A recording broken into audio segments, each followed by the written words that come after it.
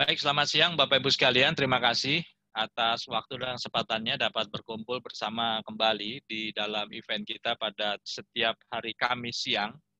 Dan kali ini dalam bulan Juli ini kita membahas mengenai Aptiknas in the Real World ya. Jadi Aptiknas in the Real World ini merupakan rangkaian seri kegiatan kita yang kita lakukan di tiap Kamis siang, mengupdate Bapak Ibu sekalian dengan teknologi dan pendekatan yang terbaru terkait dengan teknologi informasi dan komunikasi. Dan khususnya pada siang kali ini kita akan membahas mengenai Internet of Things. Dan hadir bersama kita kali ini dari anggota Aptiknas ya. Jadi ada WIRA Energy dan juga ada CONTECT Singapura ya. Jadi nanti sebagian materinya akan dipresentasikan dalam bahasa Inggris ya. Jadi mohon maaf Bapak Ibu sekalian, nanti materinya kita akan dengar dalam bahasa Inggris untuk yang sesi dari CONTECT.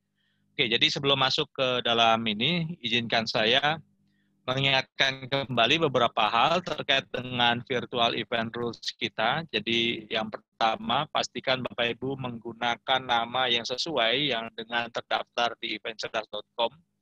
Ini untuk memudahkan kami untuk membuat kehadiran dan juga e-certificate yang nanti Bapak Ibu terima dalam email yang nanti di-blast oleh Event Cerdas. Kemudian matikan atau mute mikrofon Anda selama presentasi dilakukan. Kemudian untuk Bapak Ibu yang memiliki koneksi internet terbatas dapat mematikan video ya, dan berikutnya untuk semua pertanyaan ya, semua pertanyaan nanti dapat diberikan ke saya selaku host ya, jadi memudahkan agar nanti mungkin kalau ada pertanyaan yang dalam bahasa Indonesia harus saya bantu translate ke bahasa Inggris agar partner kita ini mengerti. Kemudian pertanyaan ya pastikan diberikan ke saya, ke host. Kemudian mohon maaf untuk Bapak Ibu yang tidak tertib, kami akan keluarkan dari meeting room kita pada siang kali ini. Oke, berikutnya inilah adalah agenda kita. Jadi tidak banyak presenter pada siang kali ini, jadi cukup dua ya. Jadi saya melakukan opening. Kemudian setelah itu kita akan masuk ke presentasi solusi IoT Smart System Teknologi dari WIRA Energy yang dibawakan oleh ALDY KURNIAWAN. Kemudian berikutnya jam 3 kita akan mendengarkan solusi presentasi dari CONTECT ya, IoT Platform dan Solution, Mr. Hari YOHANNAN. Jadi dia akan menyampaikan presentasi solusi dari CONTECT. Setelah itu kita akan Q&A, jadi pertanyaan Bapak Ibu dapat sampaikan melalui chat box ya kepada saya. Kemudian nanti kita akan bahas di sesi Q&A ya. Setelah itu kita akan closing, mudah-mudahan jam 16.30 kita sudah bisa closing. Jadi itu adalah agenda kita pada siang sampai dengan sore nanti ya. Mohon izin perkenalan lagi, jadi saya FANKY Christian, saya adalah Ketua DPD DKI dari Asosiasi Pengusaha TIK Nasional atau Aptiknas.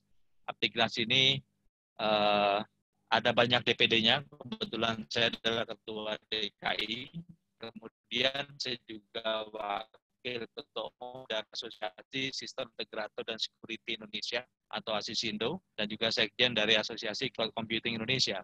Dua aktivitas bisnis saya yang terkait dengan IT, yang pertama adalah PT Daya Cipta Mandiri Solusi, ini System Integrator Company terkait dengan data center, cloud, dan monitoring. Dan berikutnya adalah PT Kota Cerdas Indonesia yang mengelola platform yang Bapak Ibu gunakan untuk meeting kita pada siang kali ini, yaitu eventcerdas.com ya. Berikutnya saya akan share sedikit tentang Aptiknas ya. Jadi untuk Bapak Ibu yang belum mengenal Aptiknas, Aptiknas ini dibentuk pada 24 Februari 2017. Ya, kemudian sebetulnya kami bukan asosiasi yang baru karena kami bergerak dari asosiasi lama yang dulu bernama Apkomindo. Kemudian kami bertransformasi menjadi asosiasi yang baru yang bernama Aptiknas. Saat ini beranggotakan pengusaha di bidang teknologi informasi dan komunikasi atau ICT ya di Indonesia. Dan saat ini kita memiliki 29 DPD seluruh Indonesia. Nah, profil anggota kami adalah prinsipal, distributor, reseller, system integrator, software developer, dan konsultan. Ya, jadi Bapak Ibu yang terkait dengan bidang TIK, silakan mendaftar ke DPD Aptiknas di tempat terdekat dengan Bapak Ibu sekalian. Oke, berikutnya tentang event cerdas ya. Jadi event cerdas ini adalah platform event management yang dikelola oleh PT Kota Cerdas Indonesia. Dan kami merupakan anggota Aptiknas sejak tahun 2019 ya, dengan fokus bisnis di event platform dengan menggunakan nama eventcerdas.com. Bapak Ibu juga bisa melihat berita-berita terkait dengan teknologi informasi dan komunikasi di biscom.web.id, serta untuk robot ya, jadi kami juga ada layanan robot service ya terutama, jadi ini di pusat robot.id, dan Bapak Ibu yang tertarik dengan isu Smart City bisa mengikuti berita dan geliat Smart City di smartcityindo.com. Oke, jadi saya akan masuk ke dalam topik siang kali ini. Jadi kita bicara tentang Internet of Things, dan hal yang menarik sebetulnya di dunia Internet of Things ini secara jumlah devices-nya ini meningkat terus ya, dan diperkirakan di tahun ini sudah sampai 50 billion ya connected devices. Jadi luar biasa sekali jumlah jumlah devices yang akan terkoneksi ke internet ya, dengan pendekatan Internet of Things. Dan berikutnya sebetulnya kalau kita bicara Internet of Things ya, sebetulnya kita bicara tentang data, tentang information, tentang knowledge dan wisdom. Karena Internet of Things akan bicara tentang sensor atau actuators ya, kemudian itu dikumpulkan dalam bentuk data menjadi informasi, dan informasi ini menjadi knowledge, kemudian menjadi wisdom. Jadi Bapak Ibu nanti akan melihat ada beberapa perusahaan-perusahaan yang memang mereka memiliki kemampuan untuk mengambil data dari berbagai sensor, diolah menjadi informasi dan menjadi knowledge tentunya oleh beberapa perusahaan besar, mereka gunakan sebagai wisdom untuk pengambilan keputusan ya. Jadi semakin banyak data menjadi informasi dan knowledge, dan muncullah wisdom. Jadi inilah peluang kita semua untuk bisa menjadi knowledge provider. Nah, menjadi knowledge provider ini sebetulnya banyak sekali halnya, dan pada siang kali ini kami membatasi hanya terkait dengan industrial IoT ya, dan energy monitoring, karena sebetulnya kalau kita lihat ada yang terkait dengan smart city, nanti kita bisa buat sesi khusus tentang smart city, ada traffic infrastructure ya. Jadi yang kali ini kita lebih banyak ke utilities dan industrial ya. Jadi solusi-solusi itu yang paling banyak mungkin Bapak Ibu akan lihat pada siang kali ini. Nah, berikutnya Indonesia itu udah seperti sampai di mana terkait dengan Internet of Things ya. Jadi kalau kita lihat ke negara tetangga seperti Malaysia, mereka punya strategi nasional ya, Malaysia IoT strategi. Kalau di kita belum punya, dan kita memang akui industri yang kita bisa punya sekarang ini adalah lebih banyak ke industri yang terkait dengan layer 3, layer 2, layer 1 dan layer 0 ya. Jadi kalau sedangkan untuk di bawahnya ya layer 5, 6, 7 itu kebanyakan Indonesia belum memiliki resource-nya. Nah, jadi ini challenge buat kita semua, bagaimana kita bisa memaksimalkan potensi kita agar bisa juga memiliki industri-industri dengan perangkat IoT di Indonesia. Nah, kemudian ada satu hal lagi yang juga harus jadi concern adalah tentang privacy atau security issue ya. Jadi dari pertanyaan Bapak Ibu sekalian, kami melihat ada beberapa yang concern dengan IoT security ya, tapi kita tidak akan bahas itu di siang ini. Ya, tapi kita lihat bahwa 55% itu salah satu threat terkait dengan security dan privacy itu datangnya dari IoT ya. Oke, jadi itu adalah pengantar saya untuk pada siang kali ini. Kita akan masuk ke sesi survei seperti biasa. Saya minta tolong Bapak Ibu sekalian mengakses menti.com ya. Saya siapkan dulu mengakses menti.com ke sebentar. Oke, menti.com 857290. Silakan Bapak Ibu sekalian mengakses ke menti.com. Ke menti.com masukkan kode 857290 ya. Saya ada 2 pertanyaan saja mengawali sesi kita pada siang kali ini. Menurut Anda pengguna IoT itu siapa? Silakan mengakses ke survei kita di menti.com, masukkan kode 857290 ya. Bapak Ibu bisa memilih menurut Anda pengguna IoT itu siapa saja ya. Jadi silakan. Saya tunggu. Sudah ada 2 jawaban ya. Ada yang apakah itu perorangan, apakah itu perusahaan umum, jadi perusahaan pada umumnya, ataukah mungkin agak spesifik perusahaan provider atau telco ya, atau mungkin juga pemerintah. Jadi saya lihat siang ini ada beberapa yang dari pemerintahan, ya, atau malah tempat publik, atau dalam hal ini misalnya mall ya. Nanti kita akan lihat solusi yang disampaikan oleh WIRA terkait dengan tempat publik atau mall ya. Jadi Silakan, menurut Bapak Ibu pengguna IoT itu siapa? Ya, siapakah pengguna IoT itu? Ya, jadi silakan. Apakah itu perorangan, home user, perusahaan pada umumnya, perusahaan provider atau telco, pemerintah, atau tempat publik atau mall? Ya, jadi saya ingin lihat sudah 21 orang menjawab dari 55 orang yang ada hadir pada siang kali ini. 24 orang menjawab, kebanyakan perusahaan umum, ya, jadi mungkin banyak perusahaan bisa mulai menggunakan, apalagi sekarang ini ya, kita masuk ke tempat-tempat tertentu saja udah di suhu kita udah langsung dicek ya, dan itu bisa terintegrasi ya. Nah, jadi menurut Anda pengguna IoT itu siapa saja? Ya, silakan. Sudah 50% lebih menjawab. Ada perorangan atau home user ya, tanpa sadar kita banyak juga menggunakan IoT untuk keperluan pribadi kita ya. Home user juga sudah mulai banyak mengakses tentang IoT ya, smart home. Kemudian juga perusahaan atau mungkin perusahaan umum ya, atau perusahaan provider ya, yang tanda kutip sebetulnya mereka punya koneksi internetnya ya. Kemudian pemerintah ya, pemerintah juga udah banyak yang berkonsentrasi kah terkait dengan IoT. Dan terakhir adalah tempat publik atau mall. 31 orang menjawab, sebagian besar masih menjawab perusahaan umum ya. Oke, kita lanjut ke pertanyaan berikutnya, pertanyaan nomor 2. Oke, kita cek sama-sama ya, istilah IoT yang Anda ketahui. Jadi ini ada beberapa istilah. Istilah IoT yang Anda sudah ketahui. Silakan, apakah itu M2M machine, ya, ataukah itu sensor atau gateway, apakah itu RFID atau NFC, apakah itu home IoT, industrial IoT, atau ada istilahnya P2P ya, person to person IoT. Oke, silakan. Bagaimana? Sudah ada jawabannya, istilah IoT yang telah Anda ketahui ya. Jadi mungkin ada yang belum ketahui, Bapak Ibu silakan pilih istilah-istilah IoT mana saja yang kira-kira Bapak Ibu sudah tahu terkait dengan istilah IoT ya. Silakan. Sensor gateway menempati peringkat pertama, paling banyak orang tahu tentang IoT terkait dengan sensor dan gateway. Berikutnya tentang RFID atau NFC ya. Industrial IoT juga sudah mulai banyak ini, industrial IoT ya. Jadi ini 29 orang, 30 orang telah menjawab ya. Kebanyakan masih mengenal tentang istilah IoT itu sensor dan gateway. Ini bagus ya, karena nanti para presenter kita akan jauh lebih mudah menjelaskan ya, karena terkait dengan sensor dan gateway ya. Home IoT, oke, home IoT atau smart home ya juga sudah mulai banyak kita gunakan dalam aktivitas kita. Silakan. Bapak Ibu menjawab, 33 orang menjawab ya.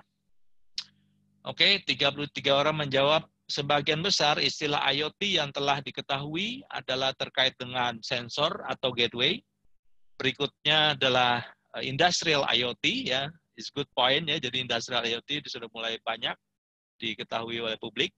Jadi kegiatan-kegiatan seperti ini memang digunakan untuk mempublikasikan, memberikan awareness ya terkait dengan IoT ya. Kemudian RFID atau NFC ya. Jadi RFID dan NFC ini juga udah jadi hal yang umum dalam aktivitas harian kita. Di handphone kita malah ada yang ada ready NFC ya.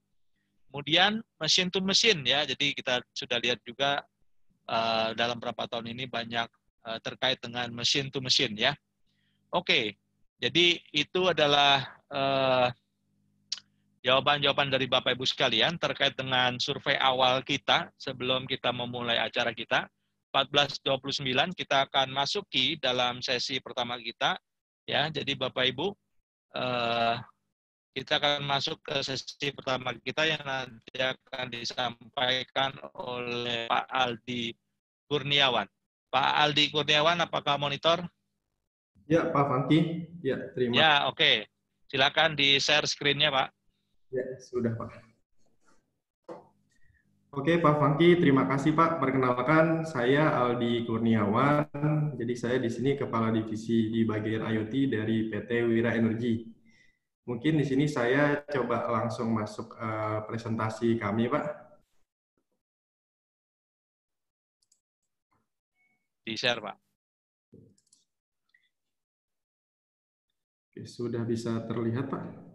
Ya, oke. ditampilkan full screen.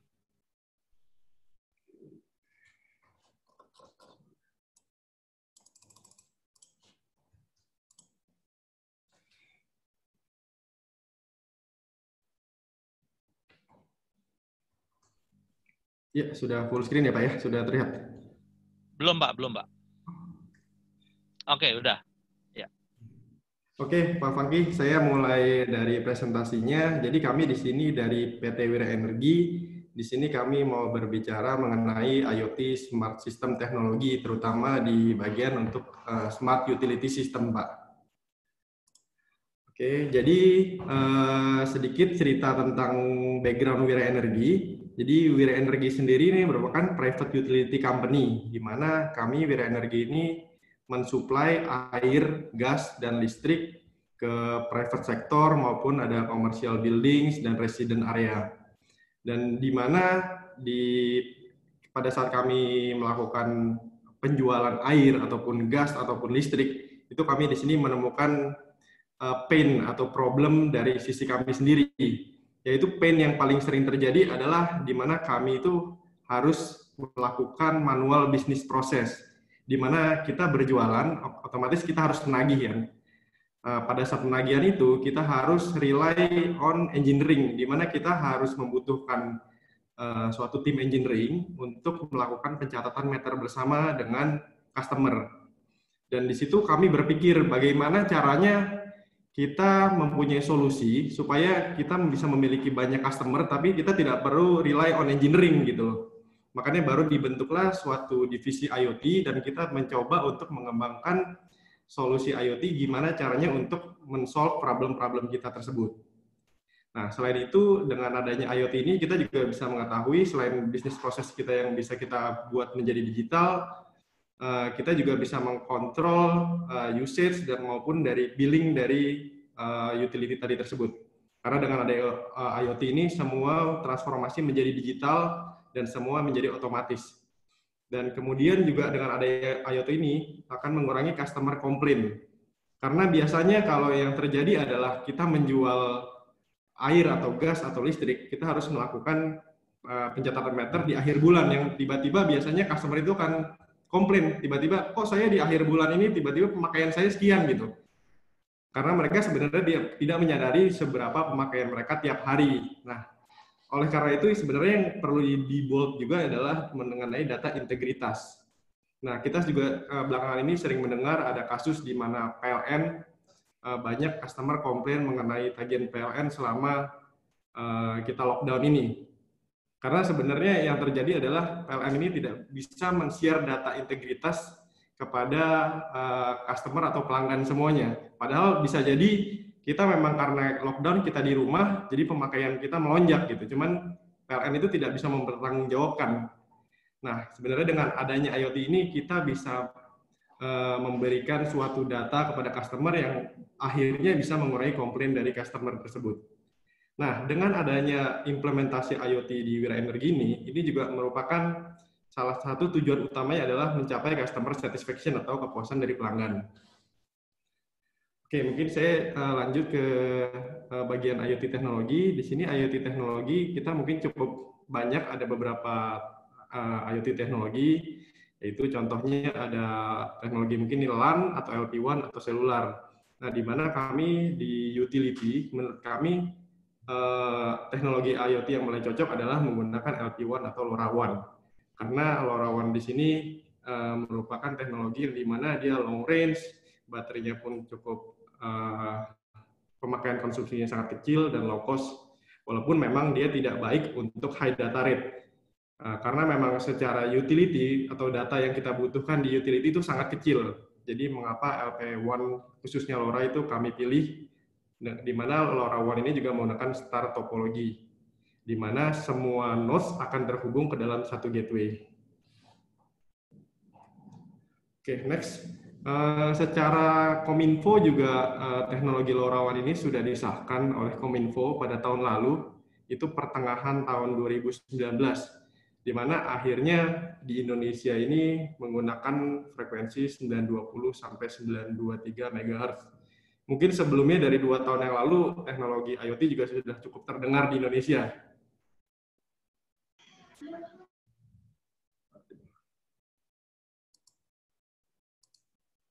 Sorry, ini sharing screen-nya terpotong ya Pak ya?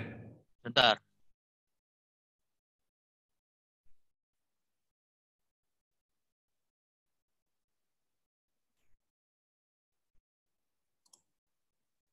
Oke Pak, coba lagi Pak.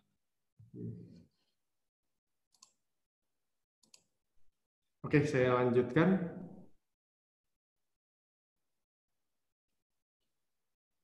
Sudah terlihat Pak, Pagi? Sudah, sudah. Oke, saya lanjutkan mengenai LoRaWAN tadi. Jadi di Indonesia ini sudah ditentukan oleh Kominfo di mana kita mendapatkan 3 MHz band, yaitu 920 sampai 923. Sehingga sekarang nih untuk penggunaan teknologi LoRaWAN ini sudah disahkan. Jadi kita bebas melakukan atau menggunakan teknologi LoRaWAN ini, dan teknologi yang disahkan adalah unlicensed atau tidak berbayar. Seperti contohnya kalau dulu ada Bolt atau frekuensi yang ada license, sedangkan kalau LoRaWAN ini unlicensed atau tidak berbayar. Nah, tadi juga mungkin saya sudah sempat singgung, yaitu ada kelebihan dari teknologi LoRaWAN sendiri, yaitu dia long range. Jadi jarak yang dapat di-cover oleh satu gateway atau satu BTS di dalam city area itu sekitar 1 sampai 5 km. Nah, kita ada beberapa experience di mana di Jakarta ini kita ada coba rata-rata kita bisa mencapai di dalam daerah Jakarta itu bisa mencapai 3 km, Pak. Karena ini radio frekuensi itu sangat berpengaruh terhadap adanya halangan seperti dinding atau tembok atau pohon gitu. Walaupun memang secara teknologi long range ini LoRaWAN cukup baik karena dia bisa menembus dinding atau tembok. Namun di Jakarta kita based on experience kami itu bisa mencapai 3 kilo. Sedangkan untuk di open space area itu bisa mencapai 15 km. Kemudian juga teknologi ini dia membutuhkan power yang sangat kecil, sehingga dengan kita menggunakan baterai di sensor kita, itu bisa mencapai 5 tahun.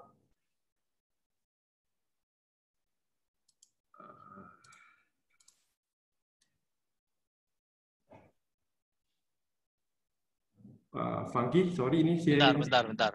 Ini yang nonoride ini selalu ganggu ini. Bentar. Coba Pak.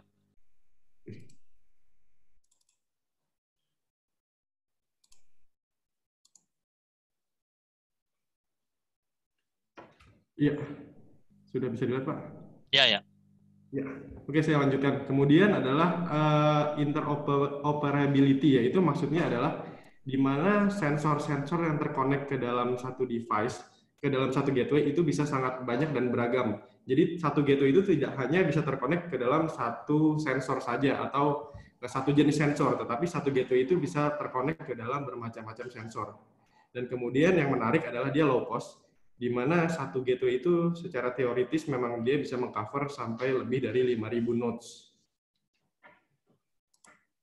Oke, next saya akan sedikit berbicara tentang infrastruktur dari LoRaWAN, yaitu di sini dibagi menjadi 4 bagian, yaitu pertama adalah ada end-nodes. End-nodes ini adalah sisi dari sensor yang bisa bermacam-macam. Di Indonesia ini mungkin kita ada tadi smart meter, ada pet tracking, atau smoke alarm, ada trash container, dan bisa sangat bermacam dan sudah sangat banyak sekali untuk sensor LoRaWAN sendiri. Dari end-nodes ini, lalu dia akan mengirimkan data menggunakan teknologi LoRaWAN ini, dikirimkan ke gateway. Nah, gateway ini adalah merupakan, kalau kita anggap adalah gateway ini seperti BTS, dan end-nodes itu adalah handphone-nya. Jadi tadi yang kita sebut jaraknya itu bisa mencapai 1-5 kilo, itu adalah range dari gateway ke end-nodes. Lalu dari gateway, di dalam gateway tersebut juga ada SIM card atau di dalam gateway itu membutuhkan internet, sehingga data-data yang tadi didapat dari end-nodes bisa langsung dikirimkan ke dalam network server dan disajikan di dalam aplikasi server. Nah, untuk secara teknologi LoRaWAN sendiri, ini juga sudah encrypted datanya, sehingga dari sisi keamanannya pun juga sudah cukup terjamin, sehingga datanya tidak bisa mungkin di tengah-tengah kita ambil untuk mengambil data atau dicolong datanya dihack di tengah-tengah gitu. Jadi cukup baik dari sisi security untuk teknologi LoRaWAN ini sendiri. Nah, kami dari WIRA Energi, di mana kami tadi itu membutuhkan solusi ini sebenarnya untuk internal, sehingga kami di sini memprovide end-to-end solution dari device, gateway, network, dan aplikasi. Oke, next ini merupakan adalah beberapa produk yang sudah kami kembangkan, terutama kita masih sekarang fokus di dalam utility meter. Jadi kita punya produk, ada gas meter yang mungkin bisa dilihat warnanya biru, kita punya ada dari kapasitas G2,5 sampai G16, dan kelebihan dari gas meter ini selain kita dapat membaca datanya menggunakan teknologi LoRaWAN tadi, di dalamnya juga kita masukkan semacam valve sehingga apabila ada terjadi kebakaran ataupun ada kebutuhan yang mendesak, kita dapat langsung menutup aliran gas tersebut dengan hanya menekan satu tombol di dalam aplikasi sistem kami. Selain itu, kita juga punya produk water meter yang di tengah, itu dari ukuran 0,5 in sampai dengan 1 in, dan juga kita ada produk untuk KWH meter dari 1 fast dan 3 fast. Nah, semua produk utility meter kami ini sudah di-embeddedkan teknologi LoRaWAN ya. Jadi kita tidak perlu ada menambah suatu modul, kita hanya pasang seperti layaknya meter biasa, lalu dari meter tersebut sudah terimplementasi teknologi LoRaWAN. Lalu yang di bawah kita juga ada RS485 LoRa Bridge. Di sini adalah sebenarnya sangat menarik karena kita bisa menarik semua data-data dari sensor yang sudah ada existing, yang sudah menggunakan Modbus protokol.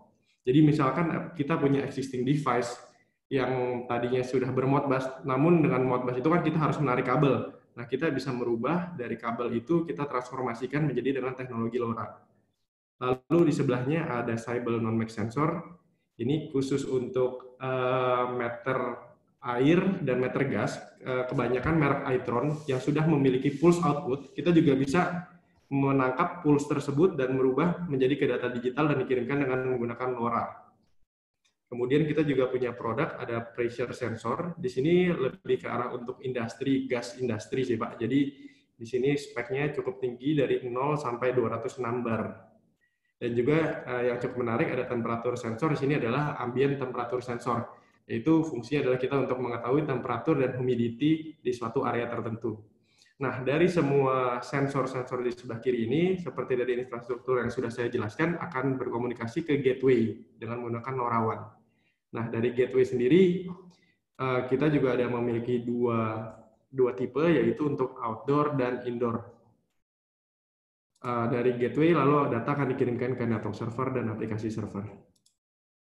Nah, secara kita menggunakan utility meter itu untuk custody, di mana biasanya alat meter itu kan kita gunakan untuk sebagai penagihan. Jadi di Indonesia itu wajib memiliki sertifikat meteorologi yang dikeluarkan oleh Dirjen Pelindungan Konsumen.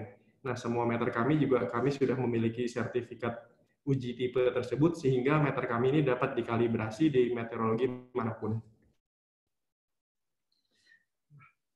Next ini merupakan untuk gateway. Jadi kami di sini memiliki dua produk gateway dan kebetulan kami juga di sini menjadi distributor dari curling. Mungkin curling ini juga cukup advance di bagian LoRa karena memang mereka salah satu pelopor pembuat gateway yang cukup paling baik sih bisa kita bilang. Jadi yang sebelah kiri WireNet iStation merupakan outdoor gateway dan yang sebelah kanan adalah FMTOCell, itu peruntukannya adalah indoor gateway. Perbedaannya adalah dari sisi tadi dari IP rating dan sebenarnya dari jarak coverage-nya antara yang indoor dan outdoor. Oke, next. Nah, karena gateway itu akan memancarkan dan menerima teknologi LoRaWAN, maka gateway ini juga perlu yang namanya ada sertifikat dari Kominfo. Dan dari produk tersebut kami juga sudah memiliki sertifikat dari Kominfo, di mana semua peraturan Kominfo yang ada dikeluarkan oleh Kominfo sudah kami ikuti, dan produk kami sudah lolos dari sertifikasi ini. Oke, next. Selain tadi kita sudah berbicara tentang hardware, kita juga untuk membuat sistem IoT itu bisa berjalan dengan baik, kita memerlukan suatu infrastruktur sistem. Jadi seperti tadi kita ketahui, dari gateway itu akan mengirimkan ke dalam network server dan ke aplikasi server. Nah, ini merupakan infrastruktur yang kami buat, di mana kami membuat yang namanya adalah suatu core yang kami beri nama WE IoT Solution, di mana WE IoT Solution ini dapat connect ke dalam network server mana saja. Jadi, ini kita bisa lihat salah satunya ada Everynet atau Antares, merupakan network server yang dibuat oleh Telkom, lalu ada juga network server dari Kerling, dan kami juga memiliki WIRA Energy network server, dan mungkin juga banyak yang sering kita pakai ada open source yaitu TTN.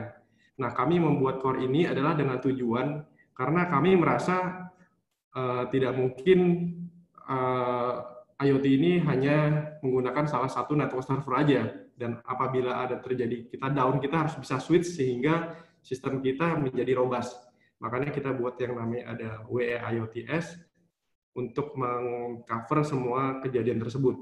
Lalu dari WIOTS ini lalu kita kirimkan data ke corporate app system, yang di mana corporate app system itu di bawahnya ada billing system, ada mobile apps, ada web apps, yaitu di mana kita bisa melihat dashboard, lalu semua fitur-fitur ada di dalam sini. Nah, ini merupakan salah satu contoh dari web apps kami, dashboardnya. Jadi dari web apps tersebut, kita bisa melihat status dari nodes tersebut, apakah dia aktif atau tidak aktif, lalu status dari gateway, lalu ada alert juga yang bisa kita lihat, misalkan ada anomali, itu kita bisa langsung cek dari sistem alert tersebut, dan kita juga bisa membuat grafik ini. Ada grafik dari pemakaian air, gas, ataupun listrik. Oke, nah ini salah satu contoh dari web apps kami juga. Di sini kita bisa, dengan ada IoT, kita bisa merecord pemakaian dari air ataupun gas atau listrik baik tiap jam ataupun tiap menit. Jadi untuk teknologi LoRa ini juga kita bisa men-set interval yang dibutuhkan oleh operator atau user. Jadi kita bisa set dari 15 menit sekali atau satu hari sekali. Nah, next, selain itu juga kita bisa dengan adanya kita memiliki data, lalu kita bisa memiliki invoice otomatis, di mana kita tidak perlu lagi menginput yang biasanya kita harus input satu persatu data pelanggan. Lalu kita bisa langsung otomatis billing tersebut langsung tercreate, dan billing ini langsung tersend by email ke dalam customer. Sehingga ini sangat memudahkan kami dari bisnis prosesnya ini, semua menjadi otomatis. Next, nah kami juga sudah membuat mobile apps, di mana mobile apps ini biasanya kita peruntukkan untuk customer, karena kita di sini ingin mengadakan transparansi antara operator dan customer, sehingga customer pun juga bisa melihat pemakaiannya, lalu billing, ataupun transaksi semua bisa dilihat di mobile apps yang kami sediakan. Nah, ini juga ada beberapa diagram, ada customer kami yaitu PGN Group dan Pertamina Group, di mana kita mengimplementasi IoT untuk melihat gas leakage detection. Jadi dengan kita membuat per bagian, yaitu kita membutuhkan suatu flow meter dan pressure sensor, kita bisa mengetahui apabila di tengah pipa tersebut ada kebocoran. Karena harusnya kalau misalkan kita lihat dari ada gas meter yang monitoring 1 dan gas meter 2, harusnya kalau memang tidak ada kebocoran, flow-nya harus sama, dan pressure-nya pun harus sama. Nah, dengan adanya IoT ini, kita bisa melihat pada suatu jam tertentu, lalu kita bisa mengecek apabila ada perubahan, kita bisa mendapatkan alert bahwa di titik tersebut ada kebocoran. Nah, selain dari sisi gas, dari sisi air juga kita melakukan sistem yang sama, namun bedanya tadi hanya untuk melihat gas, kalau di sini dari sisi air. Nah, kami juga melakukan gas monitoring solution, kebanyakan di industri ataupun di komersial area juga. Nah, kita juga bisa memonitor gas yang existing tadi dengan menggunakan, contohnya yang di atas itu menggunakan RTU LoRa, yang tadi jadi dari efisi dari gas monitoring kita bisa kirim datanya menggunakan RTU dan dikirimkan menggunakan LoRa.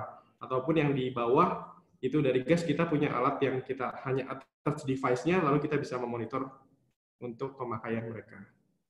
Nah, ini ada beberapa contoh klien yang memang sudah menggunakan teknologi IoT kita, salah satunya di building, Nah, ini merupakan klien pertama kami dan sekarang sudah berjalan mungkin sekitar 2 tahun, dan sebenarnya mereka itu memiliki problem yang sama dengan kami, yaitu mereka harus memiliki engineering untuk manual reading, dan mereka juga banyak mendapat komplain dari customer karena tiba-tiba ada pemakaian gas yang melonjak. Lalu mereka meminta kita untuk memberikan solusi menggunakan smart gas meter, sehingga sekarang ada transparansi antara si building management dengan tenant, sehingga mereka sekarang customer complaint pun berkurang. Lalu ada juga di Lipo Mall Puri.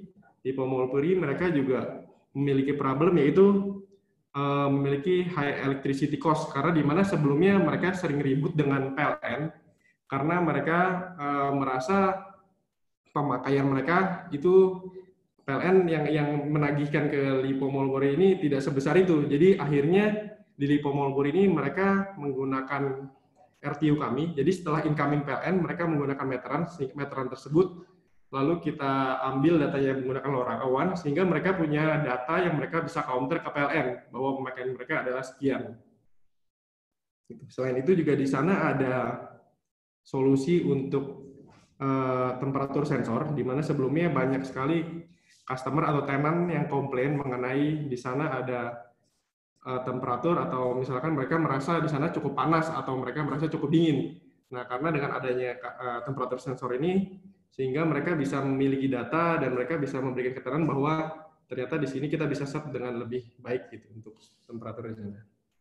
Kemudian ada klien kami, salah satunya juga Pondok Indah Group, itu sama seperti Budi, problem yang sama, dan yang cukup menarik ini di kawasan Jababeka Residence, di mana sebelumnya mereka itu kan suatu kawasan Jababeka yang cukup besar.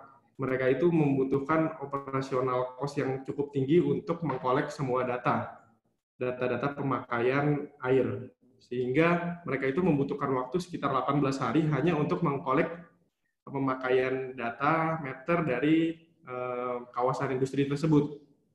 Nah, sehingga yang terjadi adalah mereka baru bisa menagih untuk air ke customer mereka, yaitu tagihan di 2 bulan sebelumnya. Sehingga dengan adanya solusi IoT ini, mereka bisa mendapatkan data real time pada saat itu juga, sehingga mereka bisa menagih sekarang tepat pada saat di cut off, di tanggal cut off, mereka langsung memiliki semua datanya dan mereka bisa langsung otomatis mengirimkan pada customer. Lalu kita juga ada klien di Lipo Mall Cikarang dan Bakso Afung. Di sini kebetulan di Lipo Mall Cikarang, di sana kita mensuplai untuk gasnya.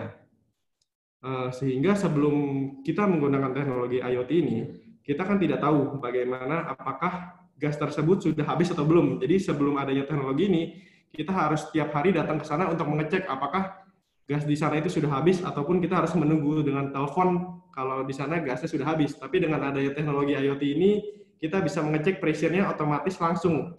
Jadi kita tahu sisa di sana itu berapa, sehingga kita bisa mengefisiensikan driver kita, tidak perlu datang tiap hari, dan pada saat sudah mau habis, kita baru kirim gasnya ke sana. Nah, ini juga ada beberapa klien kami yang sudah menggunakan teknologi IoT. Oke, dan ini juga mungkin cukup menarik yang mungkin baru saja terjadi, yaitu di situasi seperti COVID ini kita banyak sekali melihat seperti Palija maupun PLN ataupun PGN, itu sekarang mereka memiliki pain atau problem karena mereka tidak bisa menagih atau mengirim orang untuk mendapatkan data pemakaian. Dan yang terjadi adalah mereka meminta dari kita penduduk untuk mengirimkan data pemakaian melalui WhatsApp. Yang sedangkan sebenarnya itu jarang dilakukan oleh kita penduduk. Nah, yang terjadi adalah mereka ini Palija ataupun PLN atau PGN, yaitu kita hanya bisa, mereka merata-rata pemakaian 1 bulan terakhir, dan mereka hanya menembak data tersebut.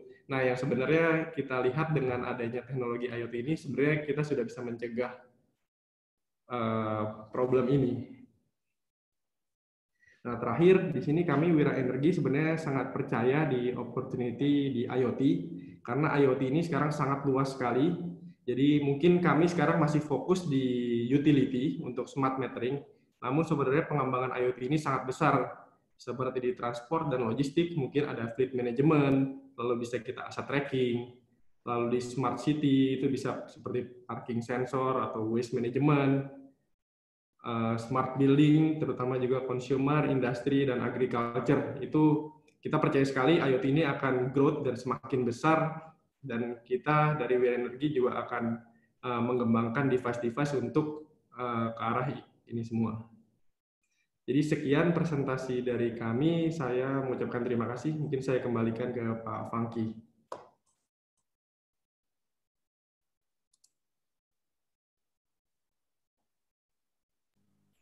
Oke, baik. Terima kasih Pak Aldi Kurniawan dari WIRA Energy ya. Jadi Bapak Ibu sangat menarik sekali bagaimana teknologi Internet of Things digunakan untuk memonitor utilities ya. Dalam hal ini pengalaman dari WIRA Energy sangat berharga untuk dibagikan pada siang kali ini ya. Terima kasih Pak Aldi. Jadi kita akan masuk ke sesi selanjutnya. Tolong Bapak Ibu sekalian yang ada pertanyaan dapat sampaikan kepada saya selaku host. Nanti kita akan kumpulkan semua pertanyaannya ke para presenter kita ya. Pak Aldi nanti saya japri saya kasih pertanyaan-pertanyaan yang sudah masuk ke saya. Oke, the next session Pak Mr. Hari Yohannan. Hello Harry. Hi everyone. Ya, Harry. Okay, it's your turn. Please share the screen first. Sure. Okay.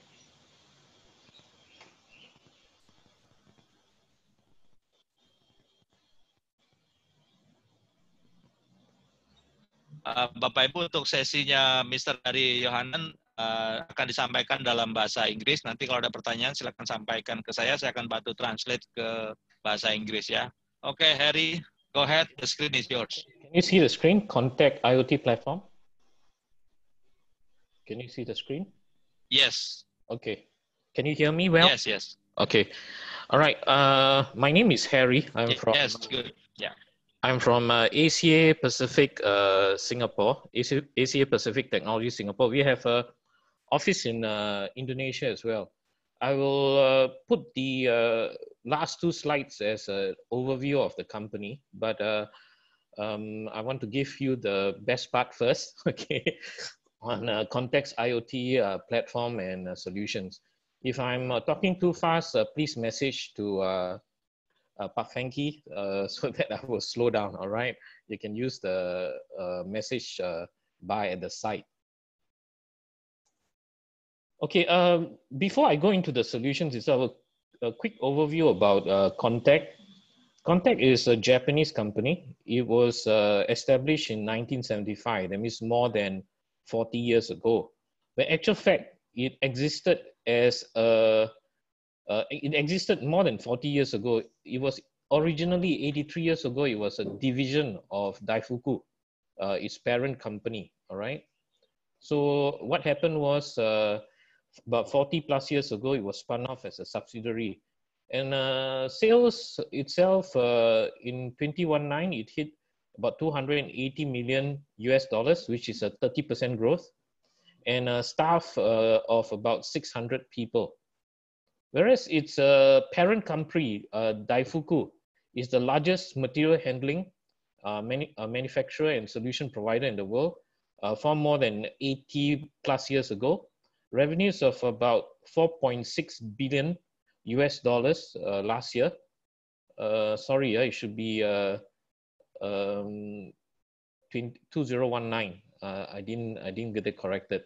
And employees of 9,200. Okay. So Singapore office, it supports ASEAN. Context Singapore office supports ASEAN. It also supports, not only ASEAN, but also Hong Kong, India, and Oceania for sales and support. Japan, Taiwan, China, and US, while they support on sales and after-sales support, they also have their R&D and manufacturing in all these other locations. So CONTECT is very strong in its R&D capability. In Singapore, Daifuku has about 80 over staff. Half of them are support and after-sales support staff, and CONTECT has 6 people. However, CONTECT also relies on Daifuku for its support in this region. Okay, that's the next two slides very important. If I give too much information in 1 hour, please forgive me. But if you can remember this slide and the next slide, I achieve my target. Okay, there's two things you need to remember about CONTECT. First thing, it has a complete range of IoT solution, data acquisition product like sensors, actuators, motion controllers. Industrial PC, it is very, very strong in industrial PC. In fact, 83 years ago, when it started off as a division of Daifuku, it started on a computing device. Its technology is so strong that all its industrial PCs are fanless. And because it has a Taiwan manufacturing, its pricing is also very competitive. And in terms of its performance, compared with all the Taiwanese brand, if in the spec sheet it shows 70 degrees Celsius operating temperature, you get full performance up to 70 degrees. Not like some of the Taiwanese brand, 60 degrees, they start to hang and you have buffering issue. They have digital analog IOs. They have devices to assist in measurement and control function. Network solutions like LoRa wireless, NB-IoT, LTE-M, industrial Wi-Fi, sub-gigahertz wireless. Give me a second. Sub-gigahertz wireless. It has APIs to support different and to integrate different platform. As a patented predictive preventive maintenance system with AI and data analytics for three-phase motor.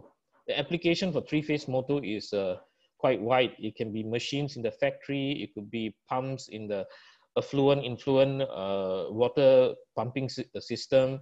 It could be in oil and gas and so on. So lift, escalators, machines, and so on. So basically, we have very good condition monitoring system. And with the condition monitoring system, we can also do predictive preventive maintenance. Some of the systems we can just tap from the voltage transformer or from the current transformer. And we can also see what the motor is driving. Like, for example, misalignment of your, for example, your timing belt or, ball bearing is wearing out and so on. We are very strong in video analytics. We don't do facial recognition, but video analytics for operations like in factory, people movement. And video analytics is so good that, even sushi making is very intricate. A lot of, in sushi making, there are rules, and you have to follow the rules right to the dotting of the I and crossing of the T. So with the video analytics is so strong, even in the sushi making, all the intricate movement, you can see whether the person is doing correctly or wrongly. Unmanned autonomous vehicle system, they are very, very strong in this. In US, the Amazon warehouse have about 3,000 of their unmanned autonomous vehicle system running around the factory. They also have unmanned autonomous drone system with automatic charging. So you can set the path, let the autonomous drone go and do fertilizing or go and do a certain operation.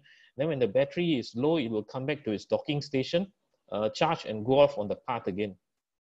And then we have the controllers, which is called the Comprosis. Comprosis is short form for Contact Professional System, all right? So come to my next point, which is also very important. Now I want to stress this. We are the only brand in the market in terms of a hardware, that offers an open platform through its controllers, the Comprosis. It means you're able to integrate different brands of data acquisition products, sensors, actuators, motors, and so on. Able to integrate different brands of PLCs, SCADA system. Able to support different industry protocol, EtherCAT, Modbus, all the different field buses, BACnet, TCP/IP, SMS. There are 300 over industry protocol, all right? To visualize, manage, and control systems from one integrated platform. Okay, so there's a big difference between other people's open architecture system and how we differentiate ourselves with Context's open platform system. Okay, in open architecture system, in order to convert the protocols and to allow different data acquisition products, PLCs, SCADA, BMS system, and all that to be integrated onto one platform, you need to do a lot of customization.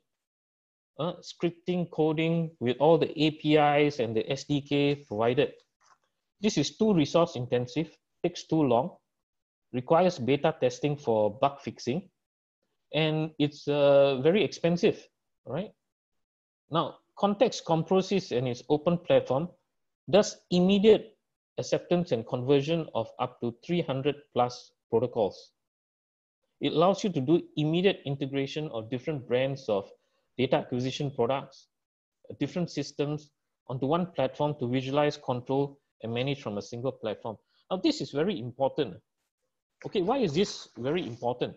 Because firstly, I think all of you agree that IoT is nothing new. Okay, it is really nothing new. It is about OT trying to bridge into IT. Okay, it is about automation and control trying to come into TCP/IP. But that's where the problem is, isn't it? In IT, your main communication protocol is TCP/IP. But in automation and control and OT, there's so many protocols that's where the problem is. You know, there's the different types of sensors, there are different brands of PLC, SCADA system. They don't communicate with each other. But you must agree that with me that in order to call the system IoT enabled, the first thing you have to do is to be able to pull everything onto one platform, to be able to control and manage from one platform. You want to apply AI? You want to apply data analytics? Now, without pulling everything onto one platform, it's impossible. You know, about 6 months ago, there was an event in Singapore Expo. So if you have come down to Singapore for some exhibition in Singapore Expo, you understand how huge it is. It was an Industry 4.0 event. And then after the event, the ministers came out, and they said, Industry 4.0 is moving too slow. And then I look at it and I said, of course it's moving too slow. Okay, why do I say that? Because in Singapore, there's this government agency called A-Star, right? Under A-Star, there is two organizations, SIMTEC and ARTC. They are supposed to help the manufacturing company to try to achieve 4.0. If you have a chance to come to Singapore and go to ARTC's or SIMTEC's office, you'll be very impressed. Got huge ABB machine, robot arms. You have a production line to show, manufacturers how to use IoT. And then you have very huge visualization and you see 3D machines, 3D printing machines. But when you talk to the manufacturer, they say, hey, look, from Industry 3.0, I can hardly crawl to Industry 4.0. The government want me to try to fly to Industry 4.0. Have you looked at all my machines? I spend millions of dollars, multi-million dollars on my machines. The way they are presenting themselves is like as if everything goes into TCP/IP. It doesn't. It doesn't go into TCP/IP. So I need to be able to collect all the information from my various systems, and all of them have different protocols. And you can't call them legacy system. You can never call them legacy systems. Why? Because in the next 5 years to 10 years, all the machines and all the industry, whether in oil and gas and all that, they will still come with the same type of machine with all those different protocols. All right. Now, let's look at a building. You want to integrate a monitoring system. Now facility management, security management, and all that now is combining. Now, the line between facility management, security management, is getting more blur. So those who are in security now want to go into facility management. And in facility management, in order to have economies of scale, one facility manager wants to be able to support or provide services for 10 buildings, 20 buildings, 50 buildings.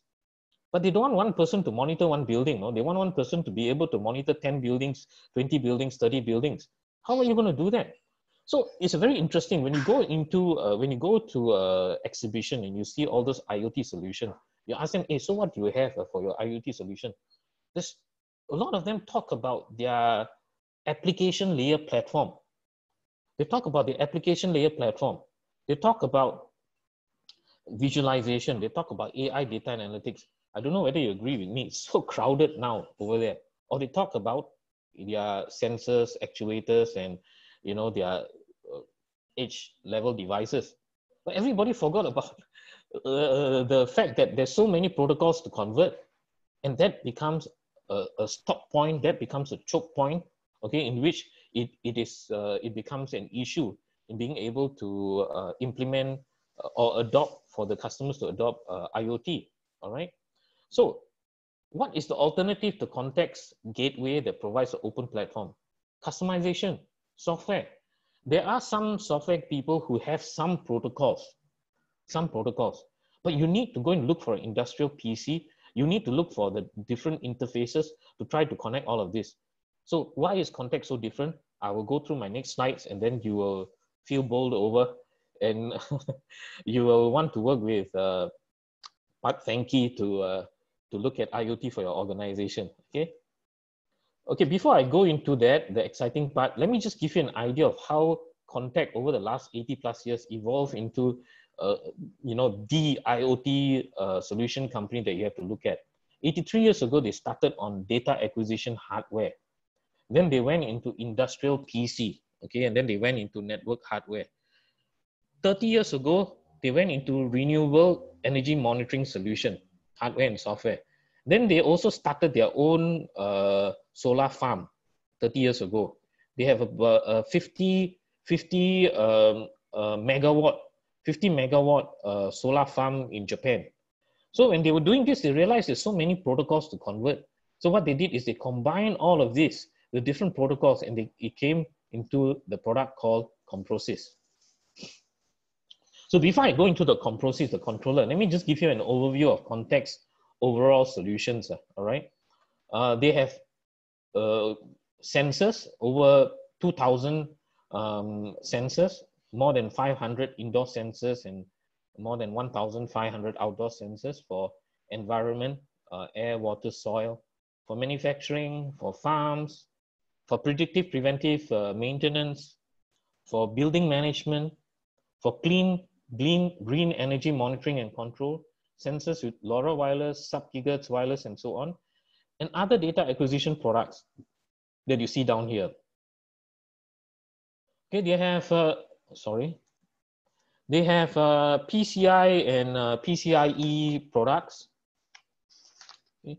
They have PCI and PCIe products, over 400 types. Okay, these are the traditional products that you use in automation and control. Okay, with the various I/O, also support Windows and Linux, and then it comes with API driver support, which include utility and sample programs. So it makes it easy for you to implement.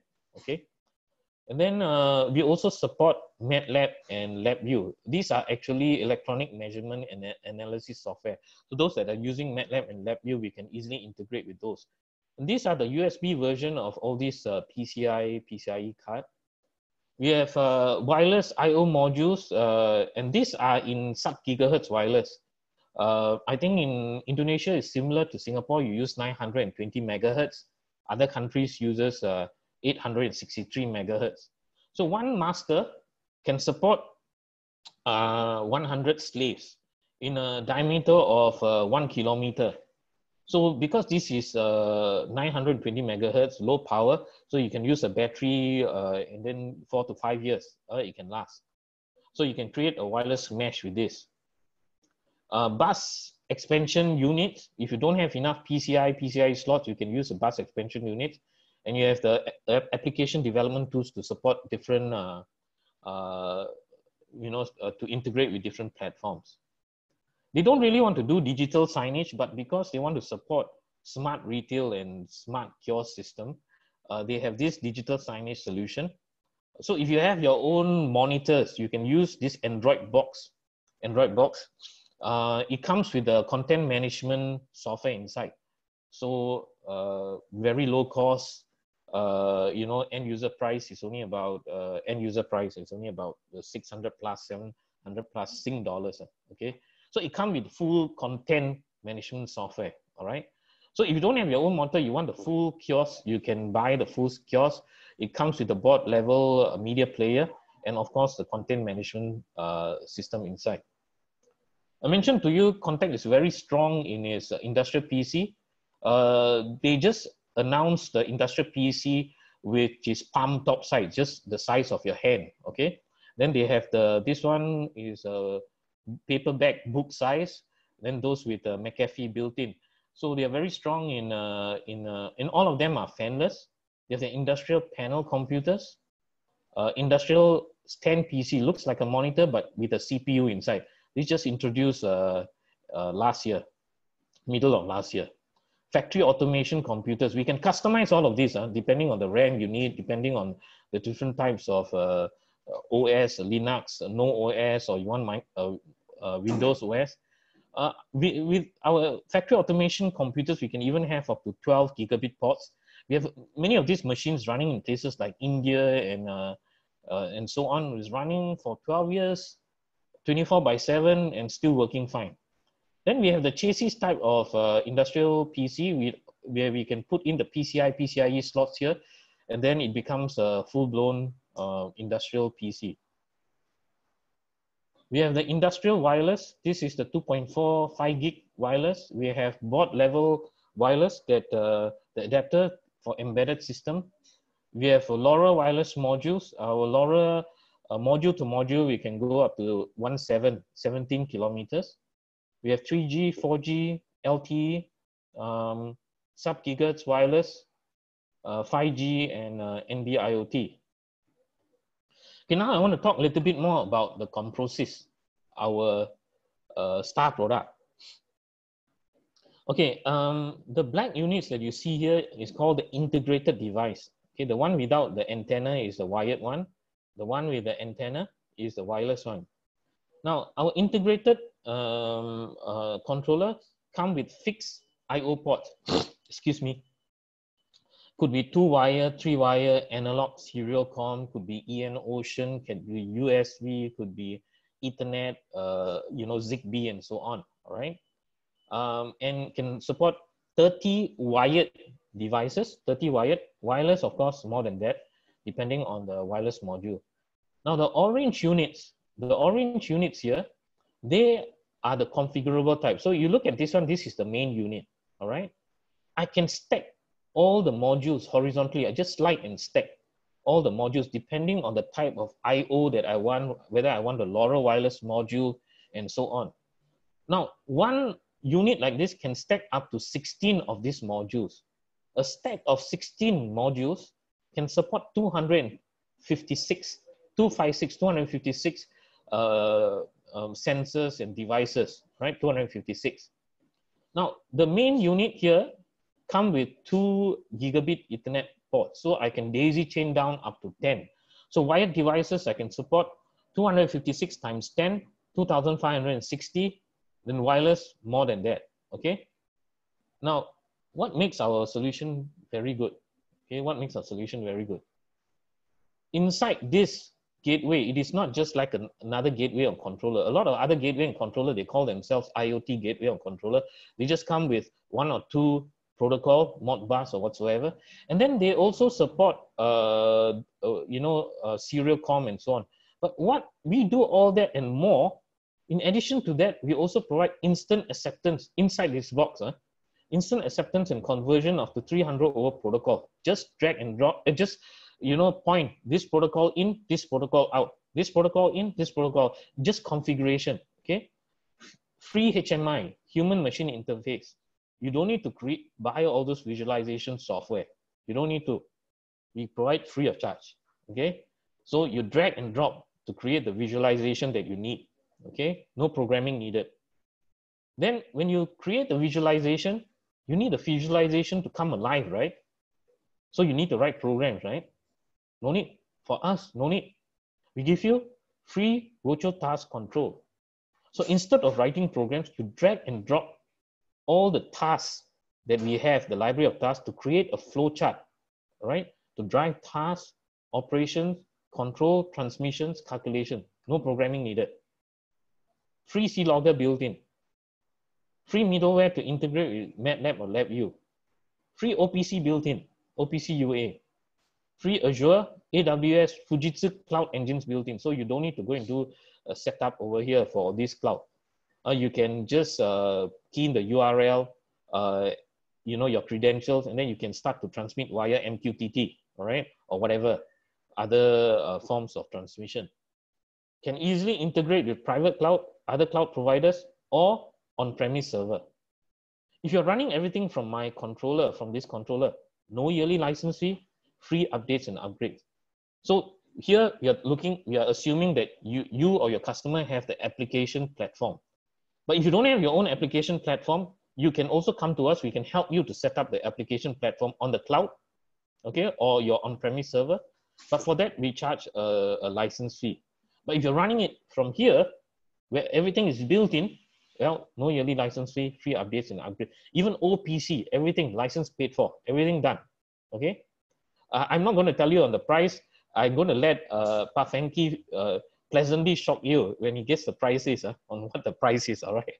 Okay, so I just want to get you excited about the technology. So the third unit that you see over here, is actually having the all the protocols inside, okay? But some people say, you know, I don't want the full protocol inside. Can you give me something with 1 or 2 protocols, or 3 or 4 protocols, or 10 protocols? So we have the M2M controller, M2M gateway. So this one support OPC, UA, MT Connect, and a few other protocols. But of course, the other protocols are interchangeable depending on what you want, all right? So this third unit is dual core. That's why it supports all the protocols. These two are single core. So you can have different types of protocol inside, but you have to keep in mind that it's single core. Okay, this one supports PLC, CNC manufacturers, and some other protocols. This one supports all protocols. Here, this is a quad core device. So the main CPU, you can still stack up like all the others with the different types of I/O modules. But because it has quad core, if you want to do AI and data analytics at the edge, you can use this device as well, because sometimes you don't want the information all to go back to the back end and then it crunch the data and then it reacts to it. You want to do it at the edge, so you can use this, all right? The last one here is a Nano. It's so low cost, you can't believe it. This one doesn't come with a processor. It is a remote I/O device. It's a slave, okay? For example, the items 1, 2, 3, and 4 can be Modbus master, and then this one can be Modbus slave, all right? So CONTECT came out with this because it wants to make it low cost, all right? So whatever I'm explaining to you, maybe you can put the jigsaw puzzle pieces together in this architecture, all right? In this architecture. So you see over here, you have over here are all the applications, right? Here are all the applications. You got your factory, you got your manufacturing area, you got your water treatment plants, and so on. And here are all the things that you want to digitize. Okay, it could be power conditioner, it could be pump, it could be CNC machines, or motors and actuators built into the machines. So what CONTECT does is, from here, it provides the physical connectivity. Like I mentioned to you, 2-wire, 3-wire, analog serial comm, could be, you know, Ethernet port, could be USB, whatsoever. It provides a physical connectivity, okay?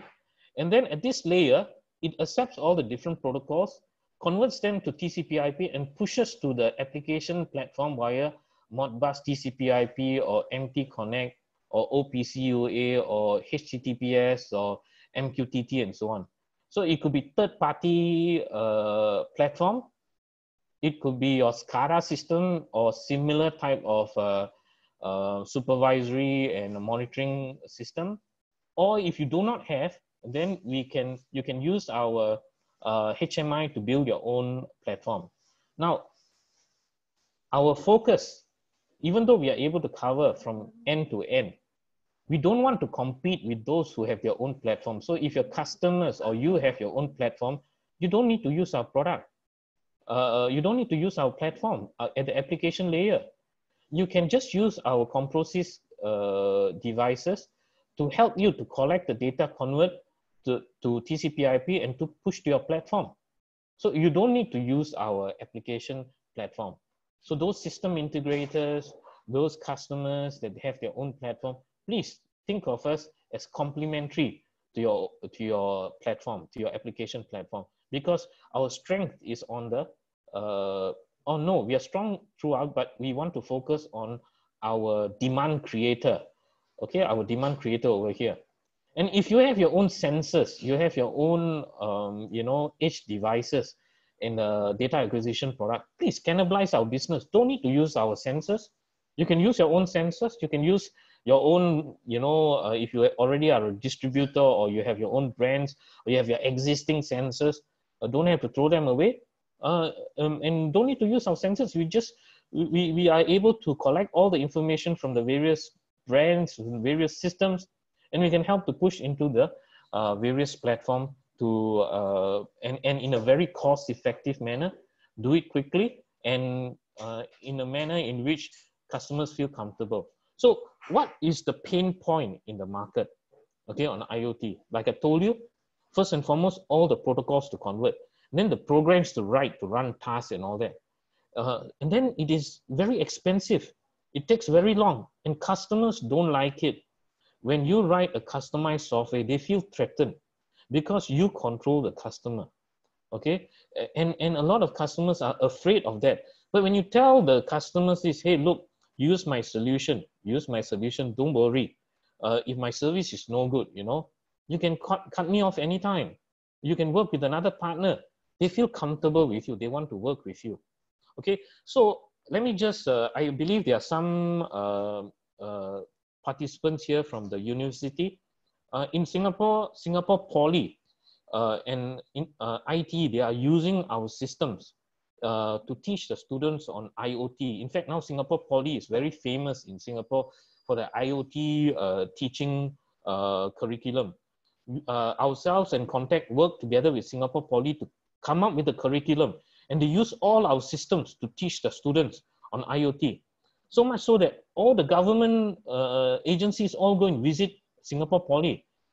Even Rolls-Royce, Panasonic, they all send their staff to Singapore Polytechnic to as an adult learning course for IoT. Of course, the full-time students, it's part of their curriculum, all right? Now, Nanyang Polytechnic and Ngee Polytechnic, they also want to implement our system.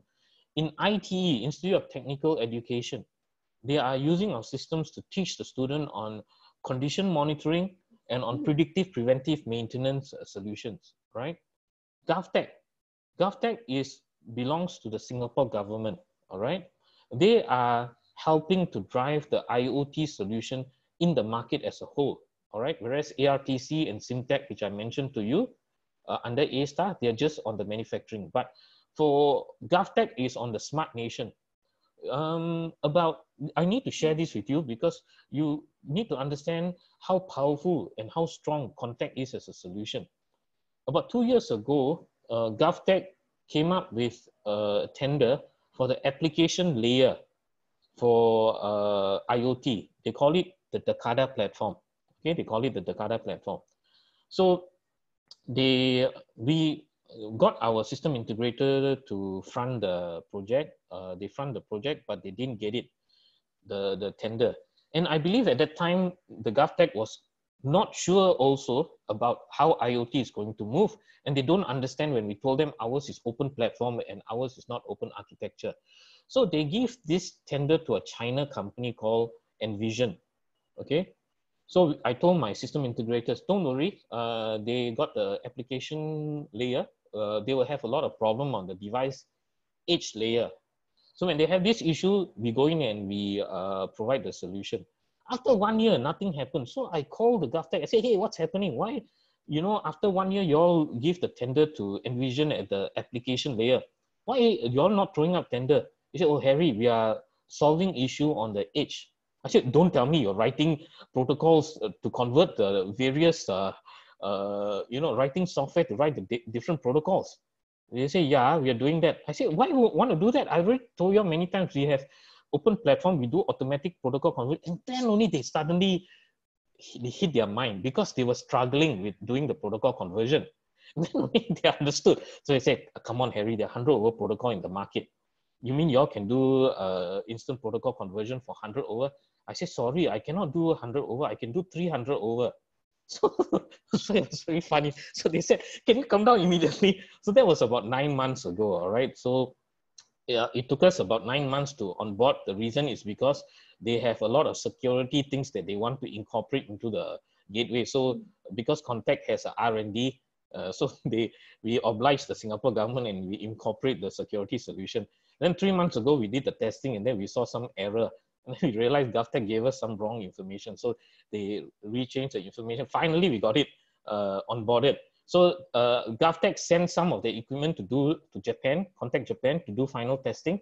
It's already done and we're now sending it back. So next time when the tenders for smart city, smart buildings and all that drawn from the government, you'll find our context composites as part of the tender specs, okay? Okay, I'll just skip this. Now, this is what the HMI looks like, the actual, before you run the human-machine interface. So on the right-hand side here, you see the equipment that is connected to our I/O ports in our composites, all right? Here you see all the library of the images over here. So let's say down here, you see a temperature sensor, which is connected to probably our composites here with one of the I/O port. You see our temperature sensor here. So you drag and drop a thermometer over here. You click on it and assign it to the temperature sensor and it's done. So now when the temperature hits certain temperature, you want a danger light. So you drag and drop and you create a danger light over here. Yeah, and you hit certain temperature, the danger light comes on, you want the switch to go off. You want it to switch off, you drag and drop, you create the switch, right? And then you can have graphs, charts and all that over here when you do condition monitoring. And you can also pull in the IP camera image over here. So in the manufacturing or in your power plant or what, something goes wrong, you want to see what went wrong, you want to see the image, you can also see here, all right? You don't like the images, no problem. You can import your own audio, video, and image file over here, and you can make it as part of the library, all right? So now you drag and drop, you create the visualization, but the visualization is dead. Without any programming, the visualization won't come alive. Without any programming, the thermometer won't go up and down. Without any programming, when temperature hits certain level, the light won't go up. So you need the right program, right? For us, no need. No need. You just create a flowchart, all right? So we have this thing called virtual task control. So over here, you have all the various tasks. We can, in this grid, we can do up to 2,400 tasks. So I read from here. You drag the function icons from the toolbox to the grid area. You can run a variety of tasks with intuitive operation. No need for knowledge of programming. No need special development kit. So a variety of tasks such as I/O, device I/O, calculation, flow control, string operations, cloud data transmission, file operation, all can be done. So you create the flowchart and you run it. You run it. Then you come and say, hey, Harry, my customer has a very unique task, you know, and I cannot find this task here. Okay, believe you me, CONTECT with 80 over experience have put as many, whatever task you need is inside, but your customer is very unique. You don't have the task. Very simple, very simple. You can write a program, create a task, and you can put it as part of the task over here, all right? So these are all the use cases of CONTECT. I will just leave here for a few seconds and then I will go into the use cases. Few seconds for you to just glance through, and then I will go into the actual, you know, the use cases itself.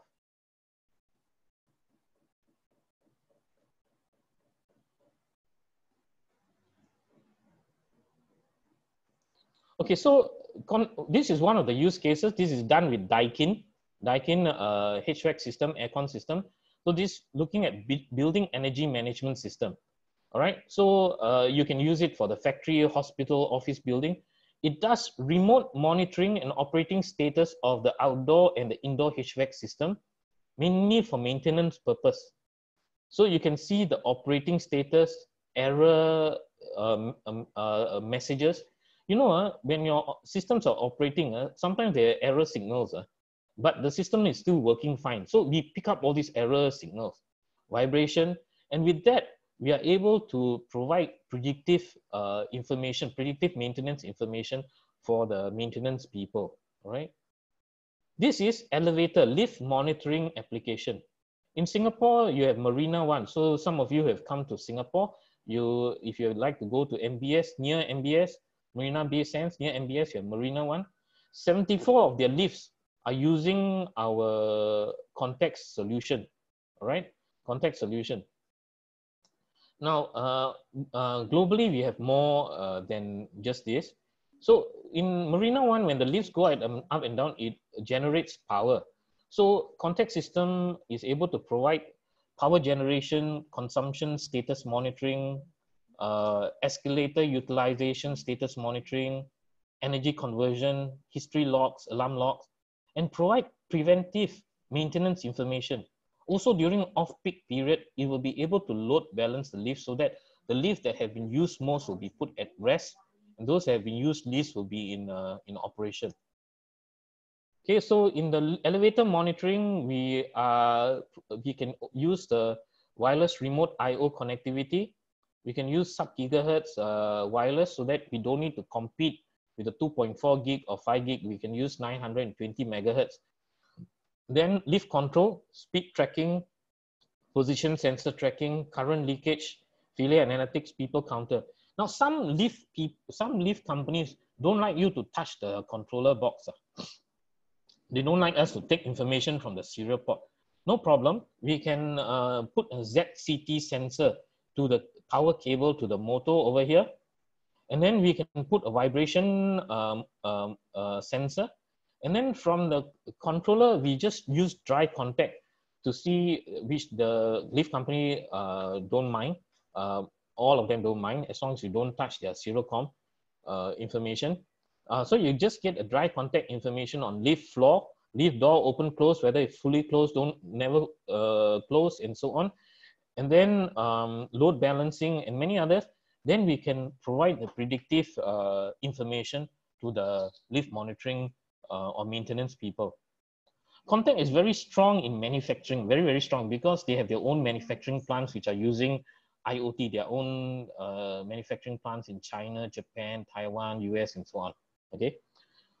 So, but in order to help customers understand, they broke it up into packages like mounting line package, static checker, torque driver measuring system, solder iron, mat switch. So these become like kits. So normally my experience is, normally the customer look at kits and then they start to add this, add that, and then become a full solution that they need.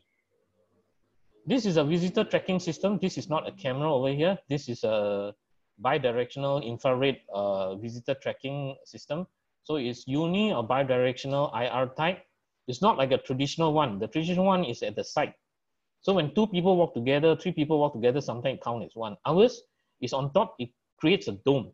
Any number of people in the dome or passing through the dome, we can count accurately because it counts the heads and the shoulders. Okay, this is a hydraulic backup power system in Japan, all right? So during daylight, it uses solar power, okay, to generate electricity to drive the turbines.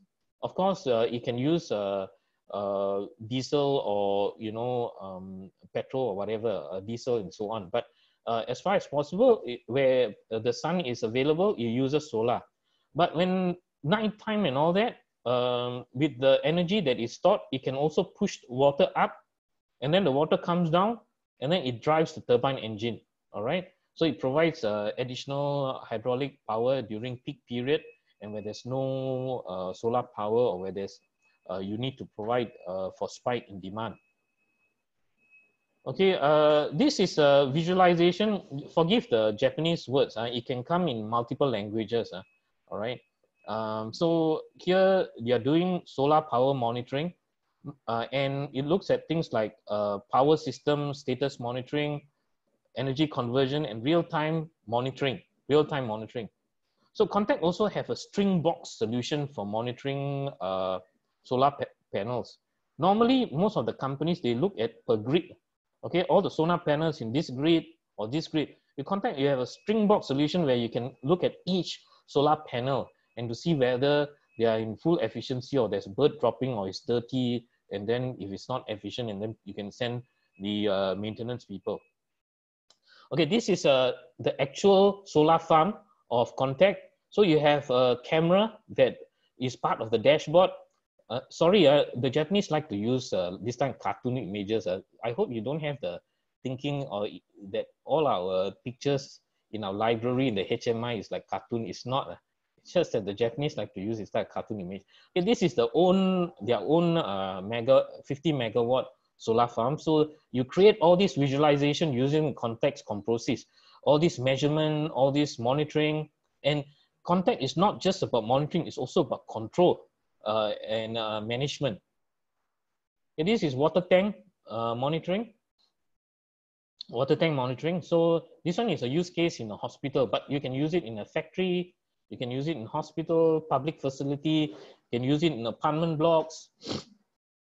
So it measures the water level, the suspended solids in the water quality, whether there are impurities, water temperature, and if the water is not clean, the flow meter will be activated, and then it will push to the cleaning tank, and then using the pump, and then the cleaning tank will clean it and then pump back.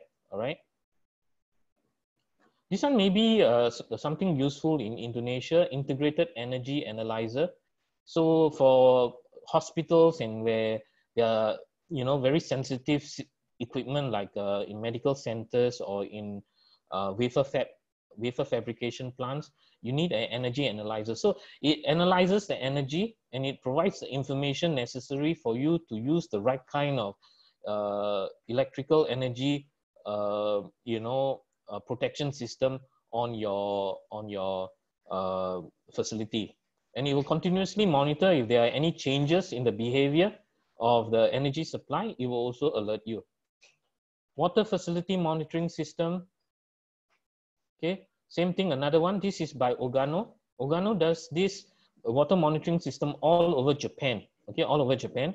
So from the source to the reservoir, where it's collected at the reservoir level, to the water purification plants, to the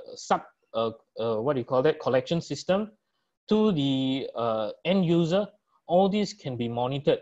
Okay, so you have your network backbone using either sub-gigahertz wireless, LoRa, or could be fiber, and right to the end using cellular at the at the plant team or the end customer, you use cellular network. Floodgate monitoring system. After the tsunami, the Japanese government worked with CONTECT and all over Japan for the flood level monitoring, and the floodgate control system is using CONTECT's solution. Okay, this lamppost monitoring system, we are right now working with GovTech. They have actually sent their lamphead among the other equipment to CONTECT Japan to do final testing with CONTECT's composites. We have done the remote testing already. We've done the final testing and it's been sent back. So we are looking at working on this. In Thailand, we are working with also a government-linked company on smart lampposts. Smart lampposts is not just about monitoring the lamppost, whether it's working or not. Okay, we also include all the sensors, the temperature, the sun intensity, the humidity, and then in terms of surveillance cameras, in terms of, even wayfinder with the GPS, so people can see where they are. Can also put, like a digital notice board where tourists and people can get information. And of course, all of this, if you're talking about video surveillance, it has to go through the fiber network. But if you're talking about all these different sensor nodes, we can link them all up using sub-gigahertz wireless, LoRa wireless, and then after that, use one of the master to use 4G or NB-IoT to send back to the monitoring station. Telecom tower and data center generator set monitoring. We believe that one of the biggest market in Indonesia is telecom tower monitoring, because in Indonesia, sometimes the power that is provided to all these telecom tower, the charges are more than what they calculate on their equipment that is being used. So a lot of telecom tower people, they want to monitor the power that is being used over there, and they want to calculate it in relation to the equipment, and also the generator set monitoring, because you know, for data centers and telecom tower, last thing you want to happen is when there's no electricity, your generator set also not working. So remotely, we can monitor all brands of generator set, and we can, based on the schedule interval, we can drive the generator set using the inverter remotely, and automatically based on you know, the schedule, and we can see whether it's in good working condition or not. Okay. Advanced automatic train control system, where the distance between the train can be automatically managed. Platform train monitoring system. So here we look at predictive information to be given to the maintenance people, because if the door is not properly closed, the train cannot move. So all the components inside, we can monitor all the subcomponents, and we are able to transmit it to the monitoring station, and the maintenance staff can buy the stock, because sometimes escalators, elevators and all that, you are worried, you buy too much stock, you know, of the spare parts, nothing moving. You miscalculate the stocks of the spares. Wow, your system can be stalled for 1 month, 2 months, 3 months, waiting for the spares to come. And at the same time, you also want to be able to plan your maintenance staff to do predictive maintenance. This is in Shanghai, underground city in Shanghai. Okay, here we monitor the gas, methane concentration, air quality, hydrogen, alcohol, carbon, temperature, and also detect the people. All right, so to manage crowd, to change the behavior of the people, but changing the schedule of the transport system above ground and underground, and so on. It is very interesting. This is a SCIT Sichuan buys 100 sets of this construction hazard site systems from CONTECT. So with this system, they every month they buy SCIT. So with this, in their construction site, they are able to measure temperature, humidity, water level condition, what the soil condition, whether all these construction areas, whether there's a tilt. If there's a tilt more than what is accepted, there may be a danger of collapse. If the ground is not so good because of continuous rain, and then there are some issues on the ground, and then they need to strengthen it. And if there isn't a continuous monitoring, it can be hazardous. So all this prevent collapse of construction and accident. So they have also used it in tunneling works in the mountains in China.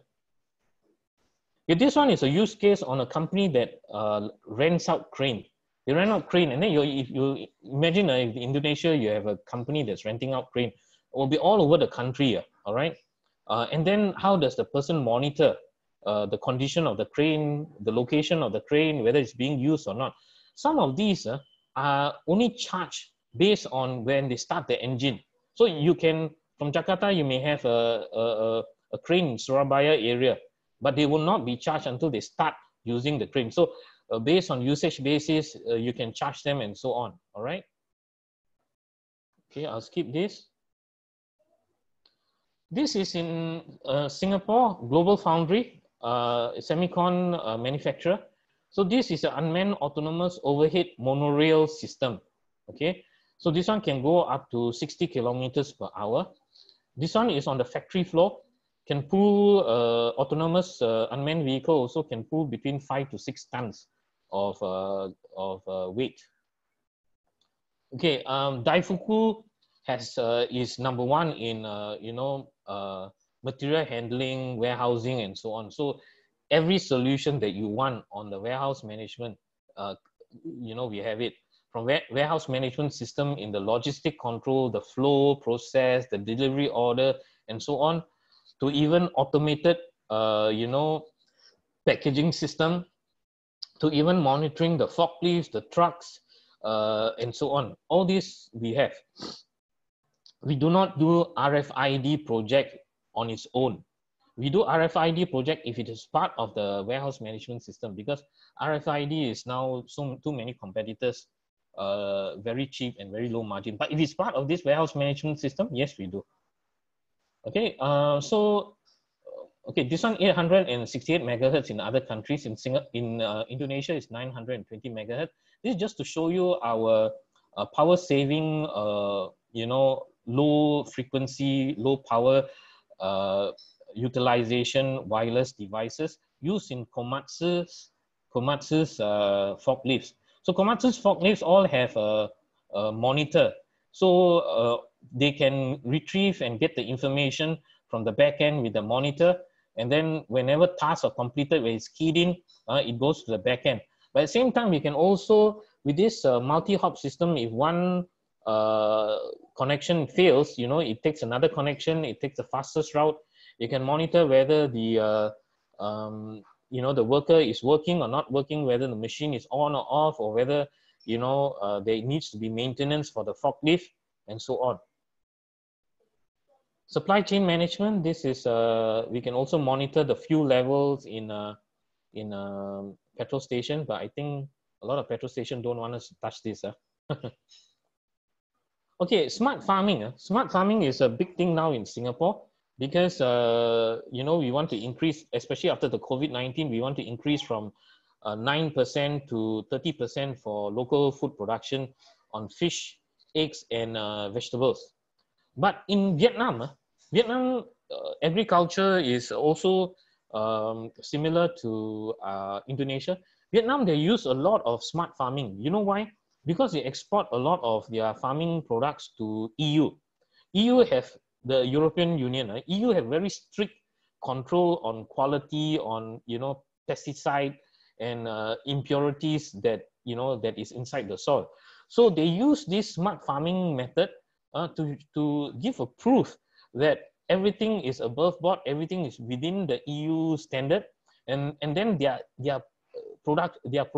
export to EU increase a lot. We are now working with Malaysia also on paddy farms and halal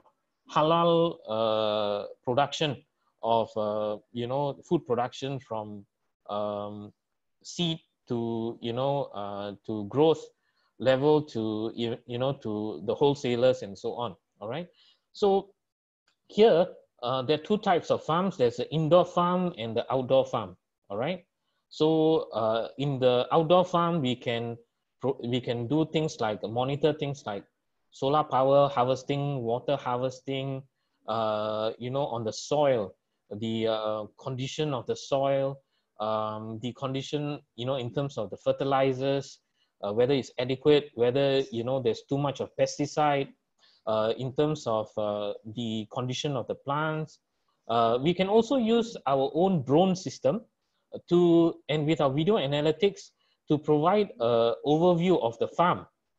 So you can also use our unmanned autonomous drone system with the video analytics. And indoor farm, we not only look at what is on the outdoor, we also look at conditions in the indoor, just like in the outdoor, because here you may want to grow crops that you cannot grow on the outside. Like for example, Indonesia, you have the tropical climate, but you want to grow cherry tomatoes, which can only be grown in temperate countries. And you import in, it's very expensive. So you want to grow locally. So cherry tomatoes, strawberries, you can grow in this kind of environment. We look at environment conditions, and then we also do condition monitoring of fans, of pumps for motors, the fertilizer machine, the water dispensing machine, the condition itself, and predictive maintenance information to the farmers or the monitoring systems. Okay, so now let me tell you something about my company, Asia Pacific. Asia Pacific is a 30-year-old company. Our company has offices in many parts of ASEAN, as well in Oceania. And because we are regional, but we have local offices, we have speed to market, and we have comprehensive market support. We have our staff trained and with professionalism to support our partners like PT FANKY's company, they are our channel partners. And with the regional expertise, we provide dedicated resources. We help in the demand creation, like what we are doing now. We contact and composites. And then we can also support on regional marketing campaigns. For the universities, if you want to implement IoT learning systems, you can contact Pak FANKY, and then we can work together with you, with my Indonesian team. My Indonesian team is I will give you their contacts later. So, as I mentioned, we have 6 countries.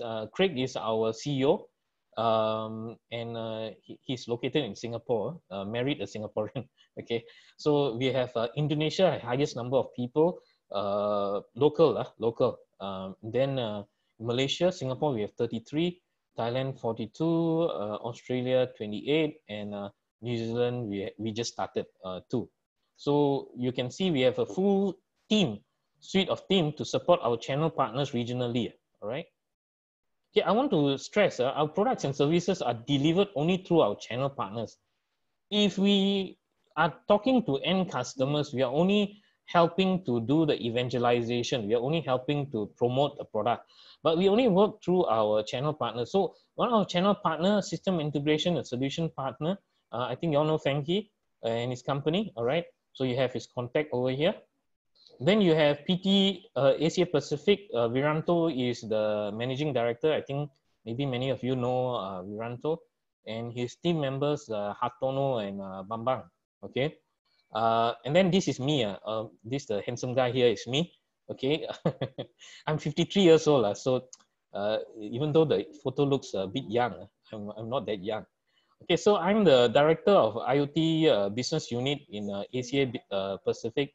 Okay, so this is my contact details, my mobile number, and you can also connect with me in LinkedIn. Okay, my name sounds Indonesian, but actually I'm not from Indonesia. I'm from, my ancestors come from India, so I was born and bred in Singapore, all right?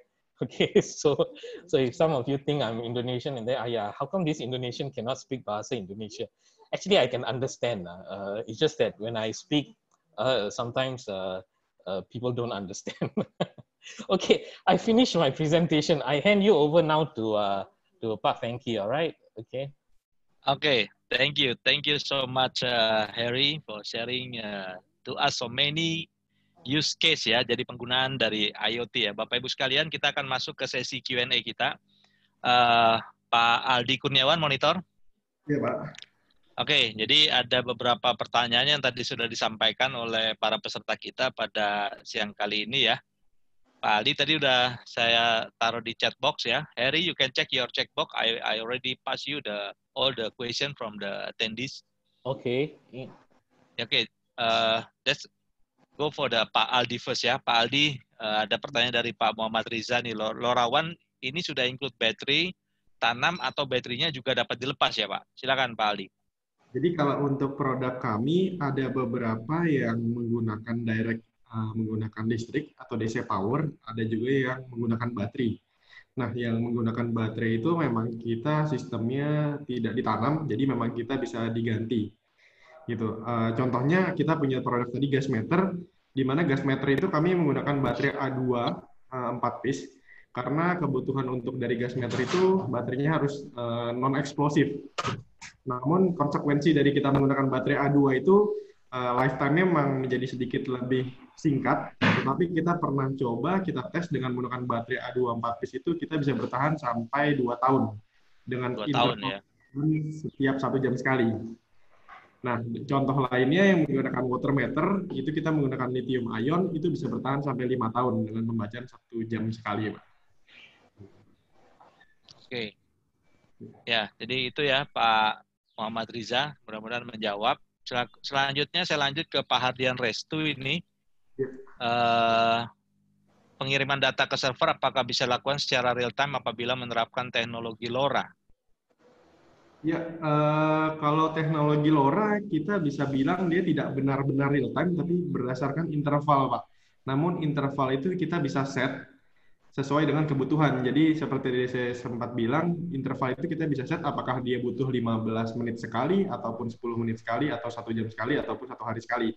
Nah, itu kita bisa atur dari server. Oke, berikutnya juga untuk tampilan dashboard yang tadi dipresentasikan, apakah untuk build formatnya custom atau sudah jadi seperti itu? Ya, kebetulan kami punya SI company, Pak, sister company kami, sehingga kami ini untuk pembuatan web itu bisa di custom. Jadi tadi merupakan salah satu contoh di klien kita yang sudah menggunakan IoT, itu seperti itu. Namun setiap perusahaan biasanya beda-beda sesuai dengan kebutuhan mereka. Jadi kita bisa custom untuk dashboardnya, tampilannya, gitu, Pak. Oke, benar-benar menjawab ya Pak Ardian Restu ya. Iya. Selanjutnya Pak Wendy nih. Pak Wendy bertanya nih ya, untuk perjalanan data dari sensor, artinya dari sensor, gateway network, server core, dan seterusnya, apakah core itu akan dapat data dari network server ini apakah fasilitas dari manufacturer gateway yang dapat digunakan free jika memakai gateway perangkat tersebut? Apakah seperti itu? Oke, jadi kalau tadi untuk perjalanan datanya sudah benar, Pak. Memang dari sensor, gateway, lalu ke network server, lalu ada core kami yang tadi sempat saya jelaskan, lalu baru masuk ke web apps ataupun mobile apps. Itu sudah betul. Namun untuk masalah network server ini ada beda-beda, Pak. Tadi saya ada beberapa contoh, ada salah satunya misalkan ada Telkom Antares. Antares itu kita harus berlangganan atau subscribe ke Telkom. Ataupun ada juga yang dari Kerling, nah itu kita juga emang ada biaya subscription-nya. Ataupun sebenarnya yang tadi saya sempat show juga ada yang di paling kanan, yaitu The Things Network. Mungkin Bapak bisa search di Google. Nah, itu merupakan network server yang open source. Jadi kita bisa langsung pakai free dari situ, Pak. Oke.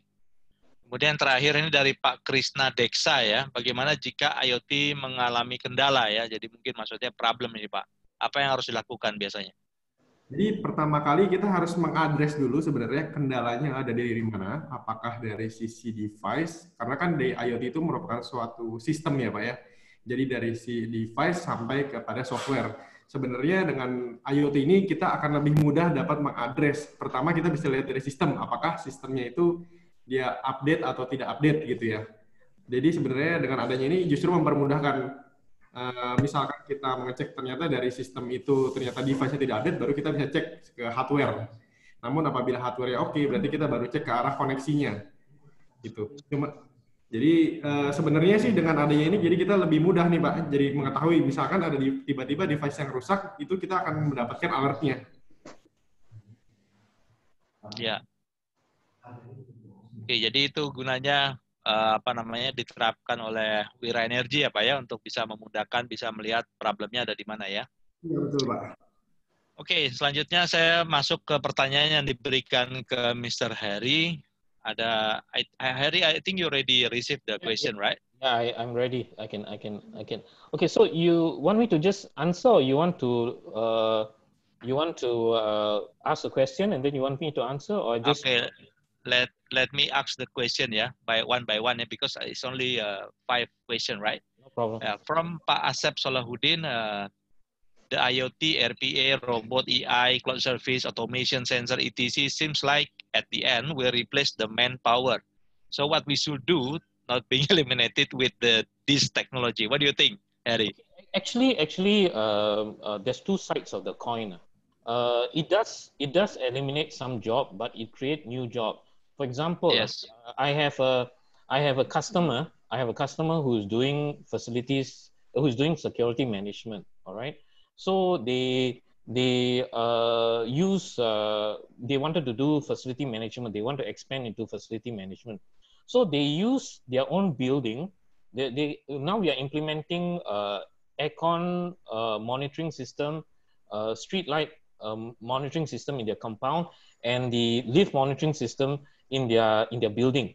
So they want to use this building as a living lab to invite their customers, their own customers, to come and see, so that they can implement IoT solution for their own customers' building. So what they've done is they've created new job for their own people to go and deploy IoT solutions to to their various customers. And then I also have implementation on anodizing factory. The anodizing factory, a lot of things are manual. Anodizing tanks, you know, you get all those precision engineering machines, you put them in, you create a layer on the you know, on the precision engineered items. And their staff were very worried about, you know, losing their job. But if they don't upgrade, the whole company will become, you know, less productive, and then everybody will lose their job because it's becoming more and more competitive. So after they do the POC, went into active tank. Now they want to increase it to 50 tank. They are now training their staff to go into higher value added jobs within the organization, to train them to become technicians, then the technicians to go and help to push this new system to their customers because they have the technical knowledge.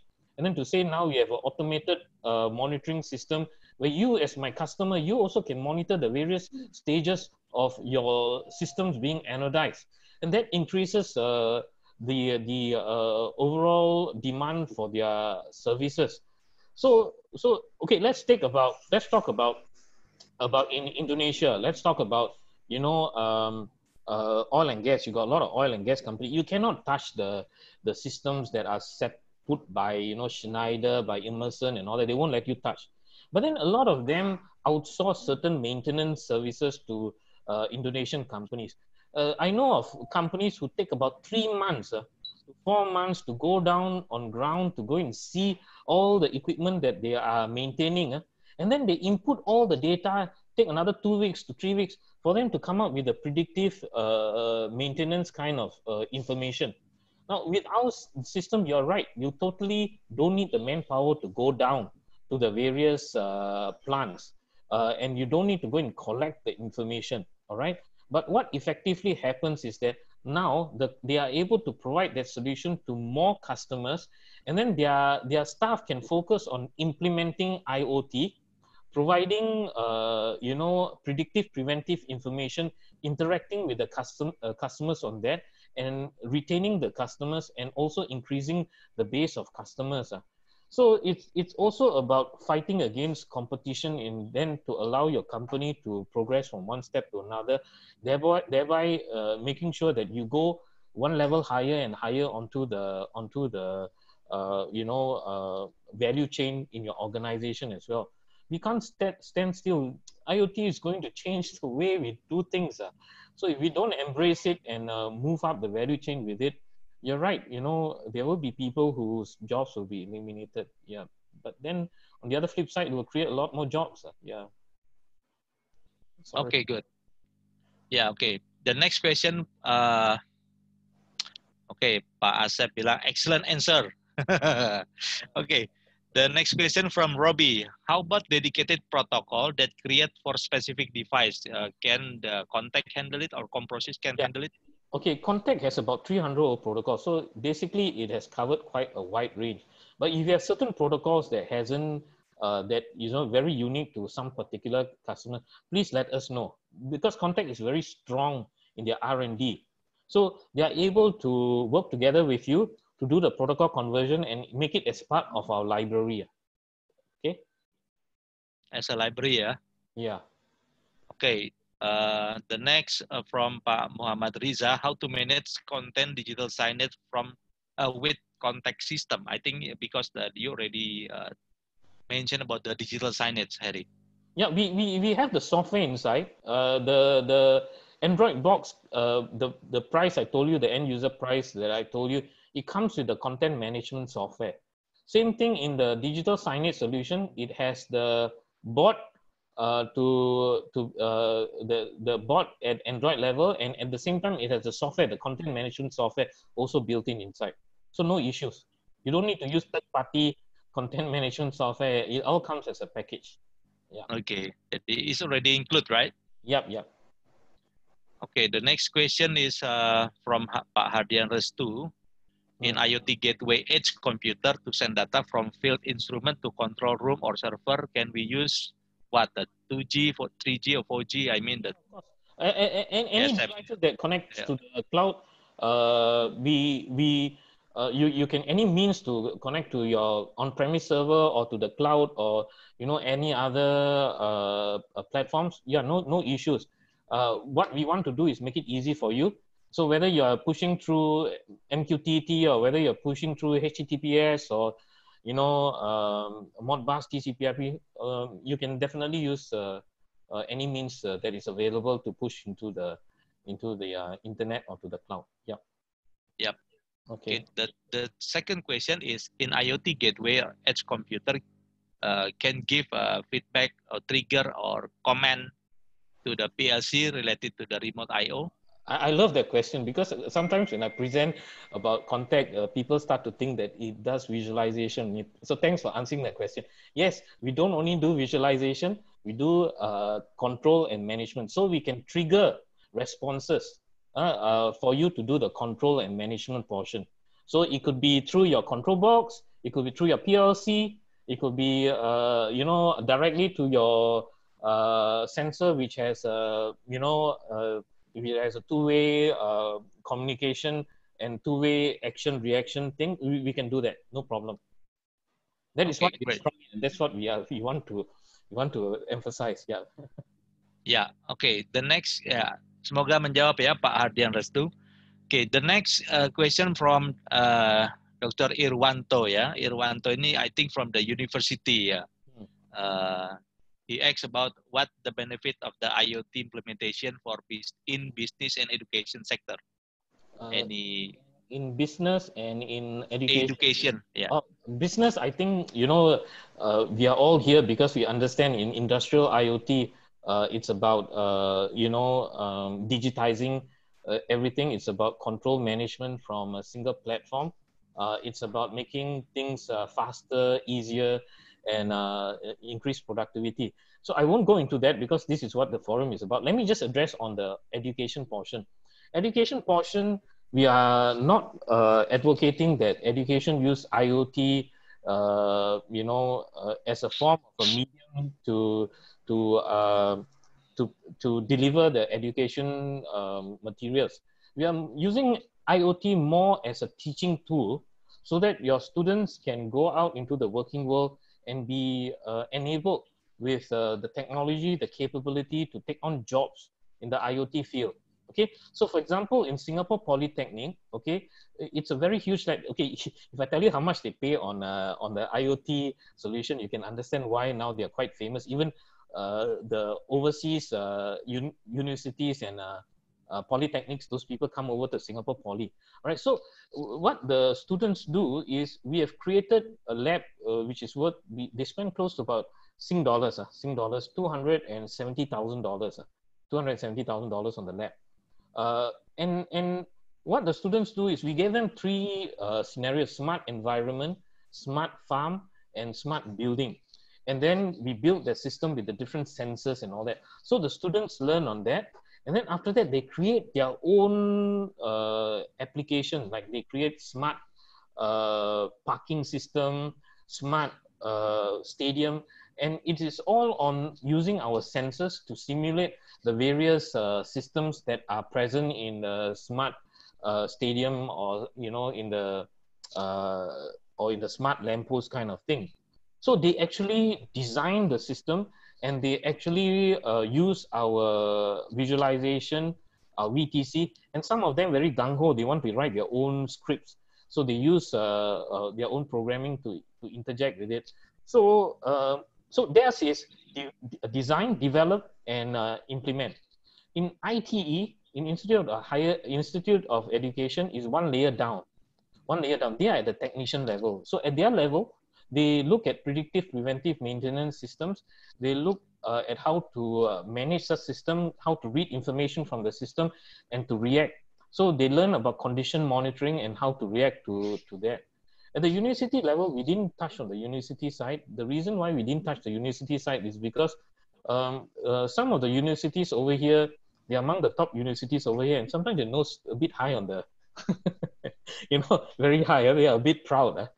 They think that they should be looking at AI and data analytics. But guys, think about it. AI and data analytics is very crowded. Okay, it's very crowded. The real issue, in the job, The real issue is how can I convert all my existing systems? How can I easily bring that information up to the cloud area? How am I able to integrate and be of value to what the market needs? So that's why we didn't approach the universities. When we did approach them, Singapore, the universities, they were a bit too proud.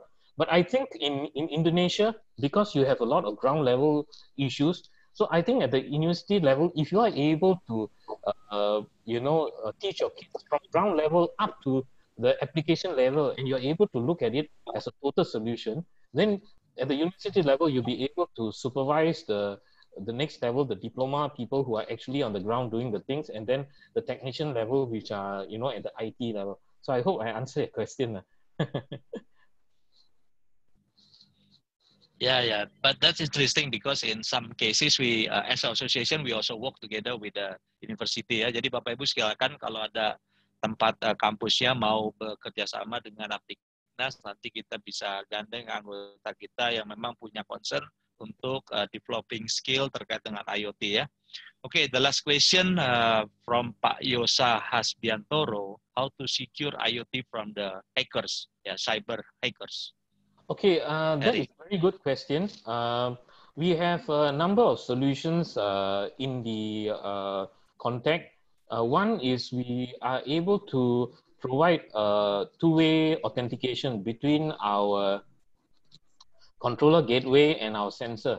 So the authentication device, the authentication software is very light, so we can embed into our sensors. Let's say it's a third-party sensor, at least from our gateway to the server, there's also two-way authentication. So that's one layer. Another layer is that we are able to, our sensors, we're able to look at the birth date of the sensor, the serial number, the MAC address. We are able to tell all of this. So if someone removes this sensor and puts another sensor over there, we can tell straight away. The third one, you got to talk to Pak Wiranto, because we are also Alcatel-Lucent distributor. Alcatel-Lucent has very good solutions at the network layer, all right, to provide a security solution for IoT devices, right to the recognition of the same like a contact recognition of the devices, their respective signatures, as well as the network layer security that is provided. So that's another chapter altogether. But because we are both a distributor for CONTECT and for Alcatel-Lucent, we can put this whole thing together for you. Yeah. Right. Okay. So if you have a project, we can work with you on the security layer. Apart from what I mentioned from CONTECT, on the network layer, we can work with you on Alcatel-Lucent as well. Okay. Okay. Thank you, Harry. I think that's all the question for you. Ya, jadi Bapak Ibu sekalian, ya, jadi itulah akhir dari sesi Q&A kita pada sore kali ini, ya. Dan jangan lupa Bapak Ibu yang tadi telah hadir bersama dengan kita sampai dengan sekarang, nanti akan dikirimkan materi dan juga link untuk video rekaman kegiatan kita pada sore kali ini ya. Jadi Bapak Ibu bisa lihat di YouTube channelnya eventcerdas.com. Di sana akan kami posting juga kegiatan-kegiatan ataupun video yang terkait dengan kegiatan kita selama ini. Nah, Bapak Ibu sekalian, saya mengingatkan juga sekali lagi, minggu depan tetap ya kita masih ada sesi selanjutnya. Minggu depan kita akan bahas implementasi IT in the real world terkait dengan teknologi artificial intelligence ya. Tanggal 23 kita akan bahas terkait dengan cloud computing dan terakhir terkait dengan big data. Jadi pastikan Bapak Ibu tetap mendaftar di Event Cerdas, memilih event-event lain yang Bapak Ibu bisa ikuti dan bermanfaat untuk Bapak Ibu sekalian ya, rekan-rekan sekalian. Terima kasih. Jadi inilah akhir dari sesi kita pada hari ini. Saya atas nama Asosiasi Pengusaha TIK Nasional Aptiknas mengucapkan terima kasih kepada Pak Aldy Kurniawan dari WIRA Energy atas waktu dan kesempatannya bisa sharing bersama kita, dan juga for Mr. Harry Yohannan from the CONTECT Asia Pacific. Thank you for your time for being here to sharing about the knowledge and the information how to implement the the IoT. And we hope that we can meet and see you together again in the next event. Baik Bapak Ibu sekalian, itulah akhir sesi kita pada sore kali ini. Kami mengucapkan terima kasih atas kesediaan Bapak Ibu bisa hadir bersama dengan kita semua ya. Sampai jumpa di event kita minggu depan. Tetap sehat, tetap semangat. Bapak Ibu bisa mengikuti event yang lain juga di dalam portal event Cerdas. Silakan mendaftar di event-event yang lain yang Bapak Ibu ingin ikuti di sana. Terima kasih. Sampai jumpa ya. Tetap sehat semua ya. Saya pamit, kita akan closing ya. Thank you ya. Terima kasih Thank semua you. ya. Thank you. Thank you Aldi. Ya, thank you Harry. Thank you. Ya, thank you semua.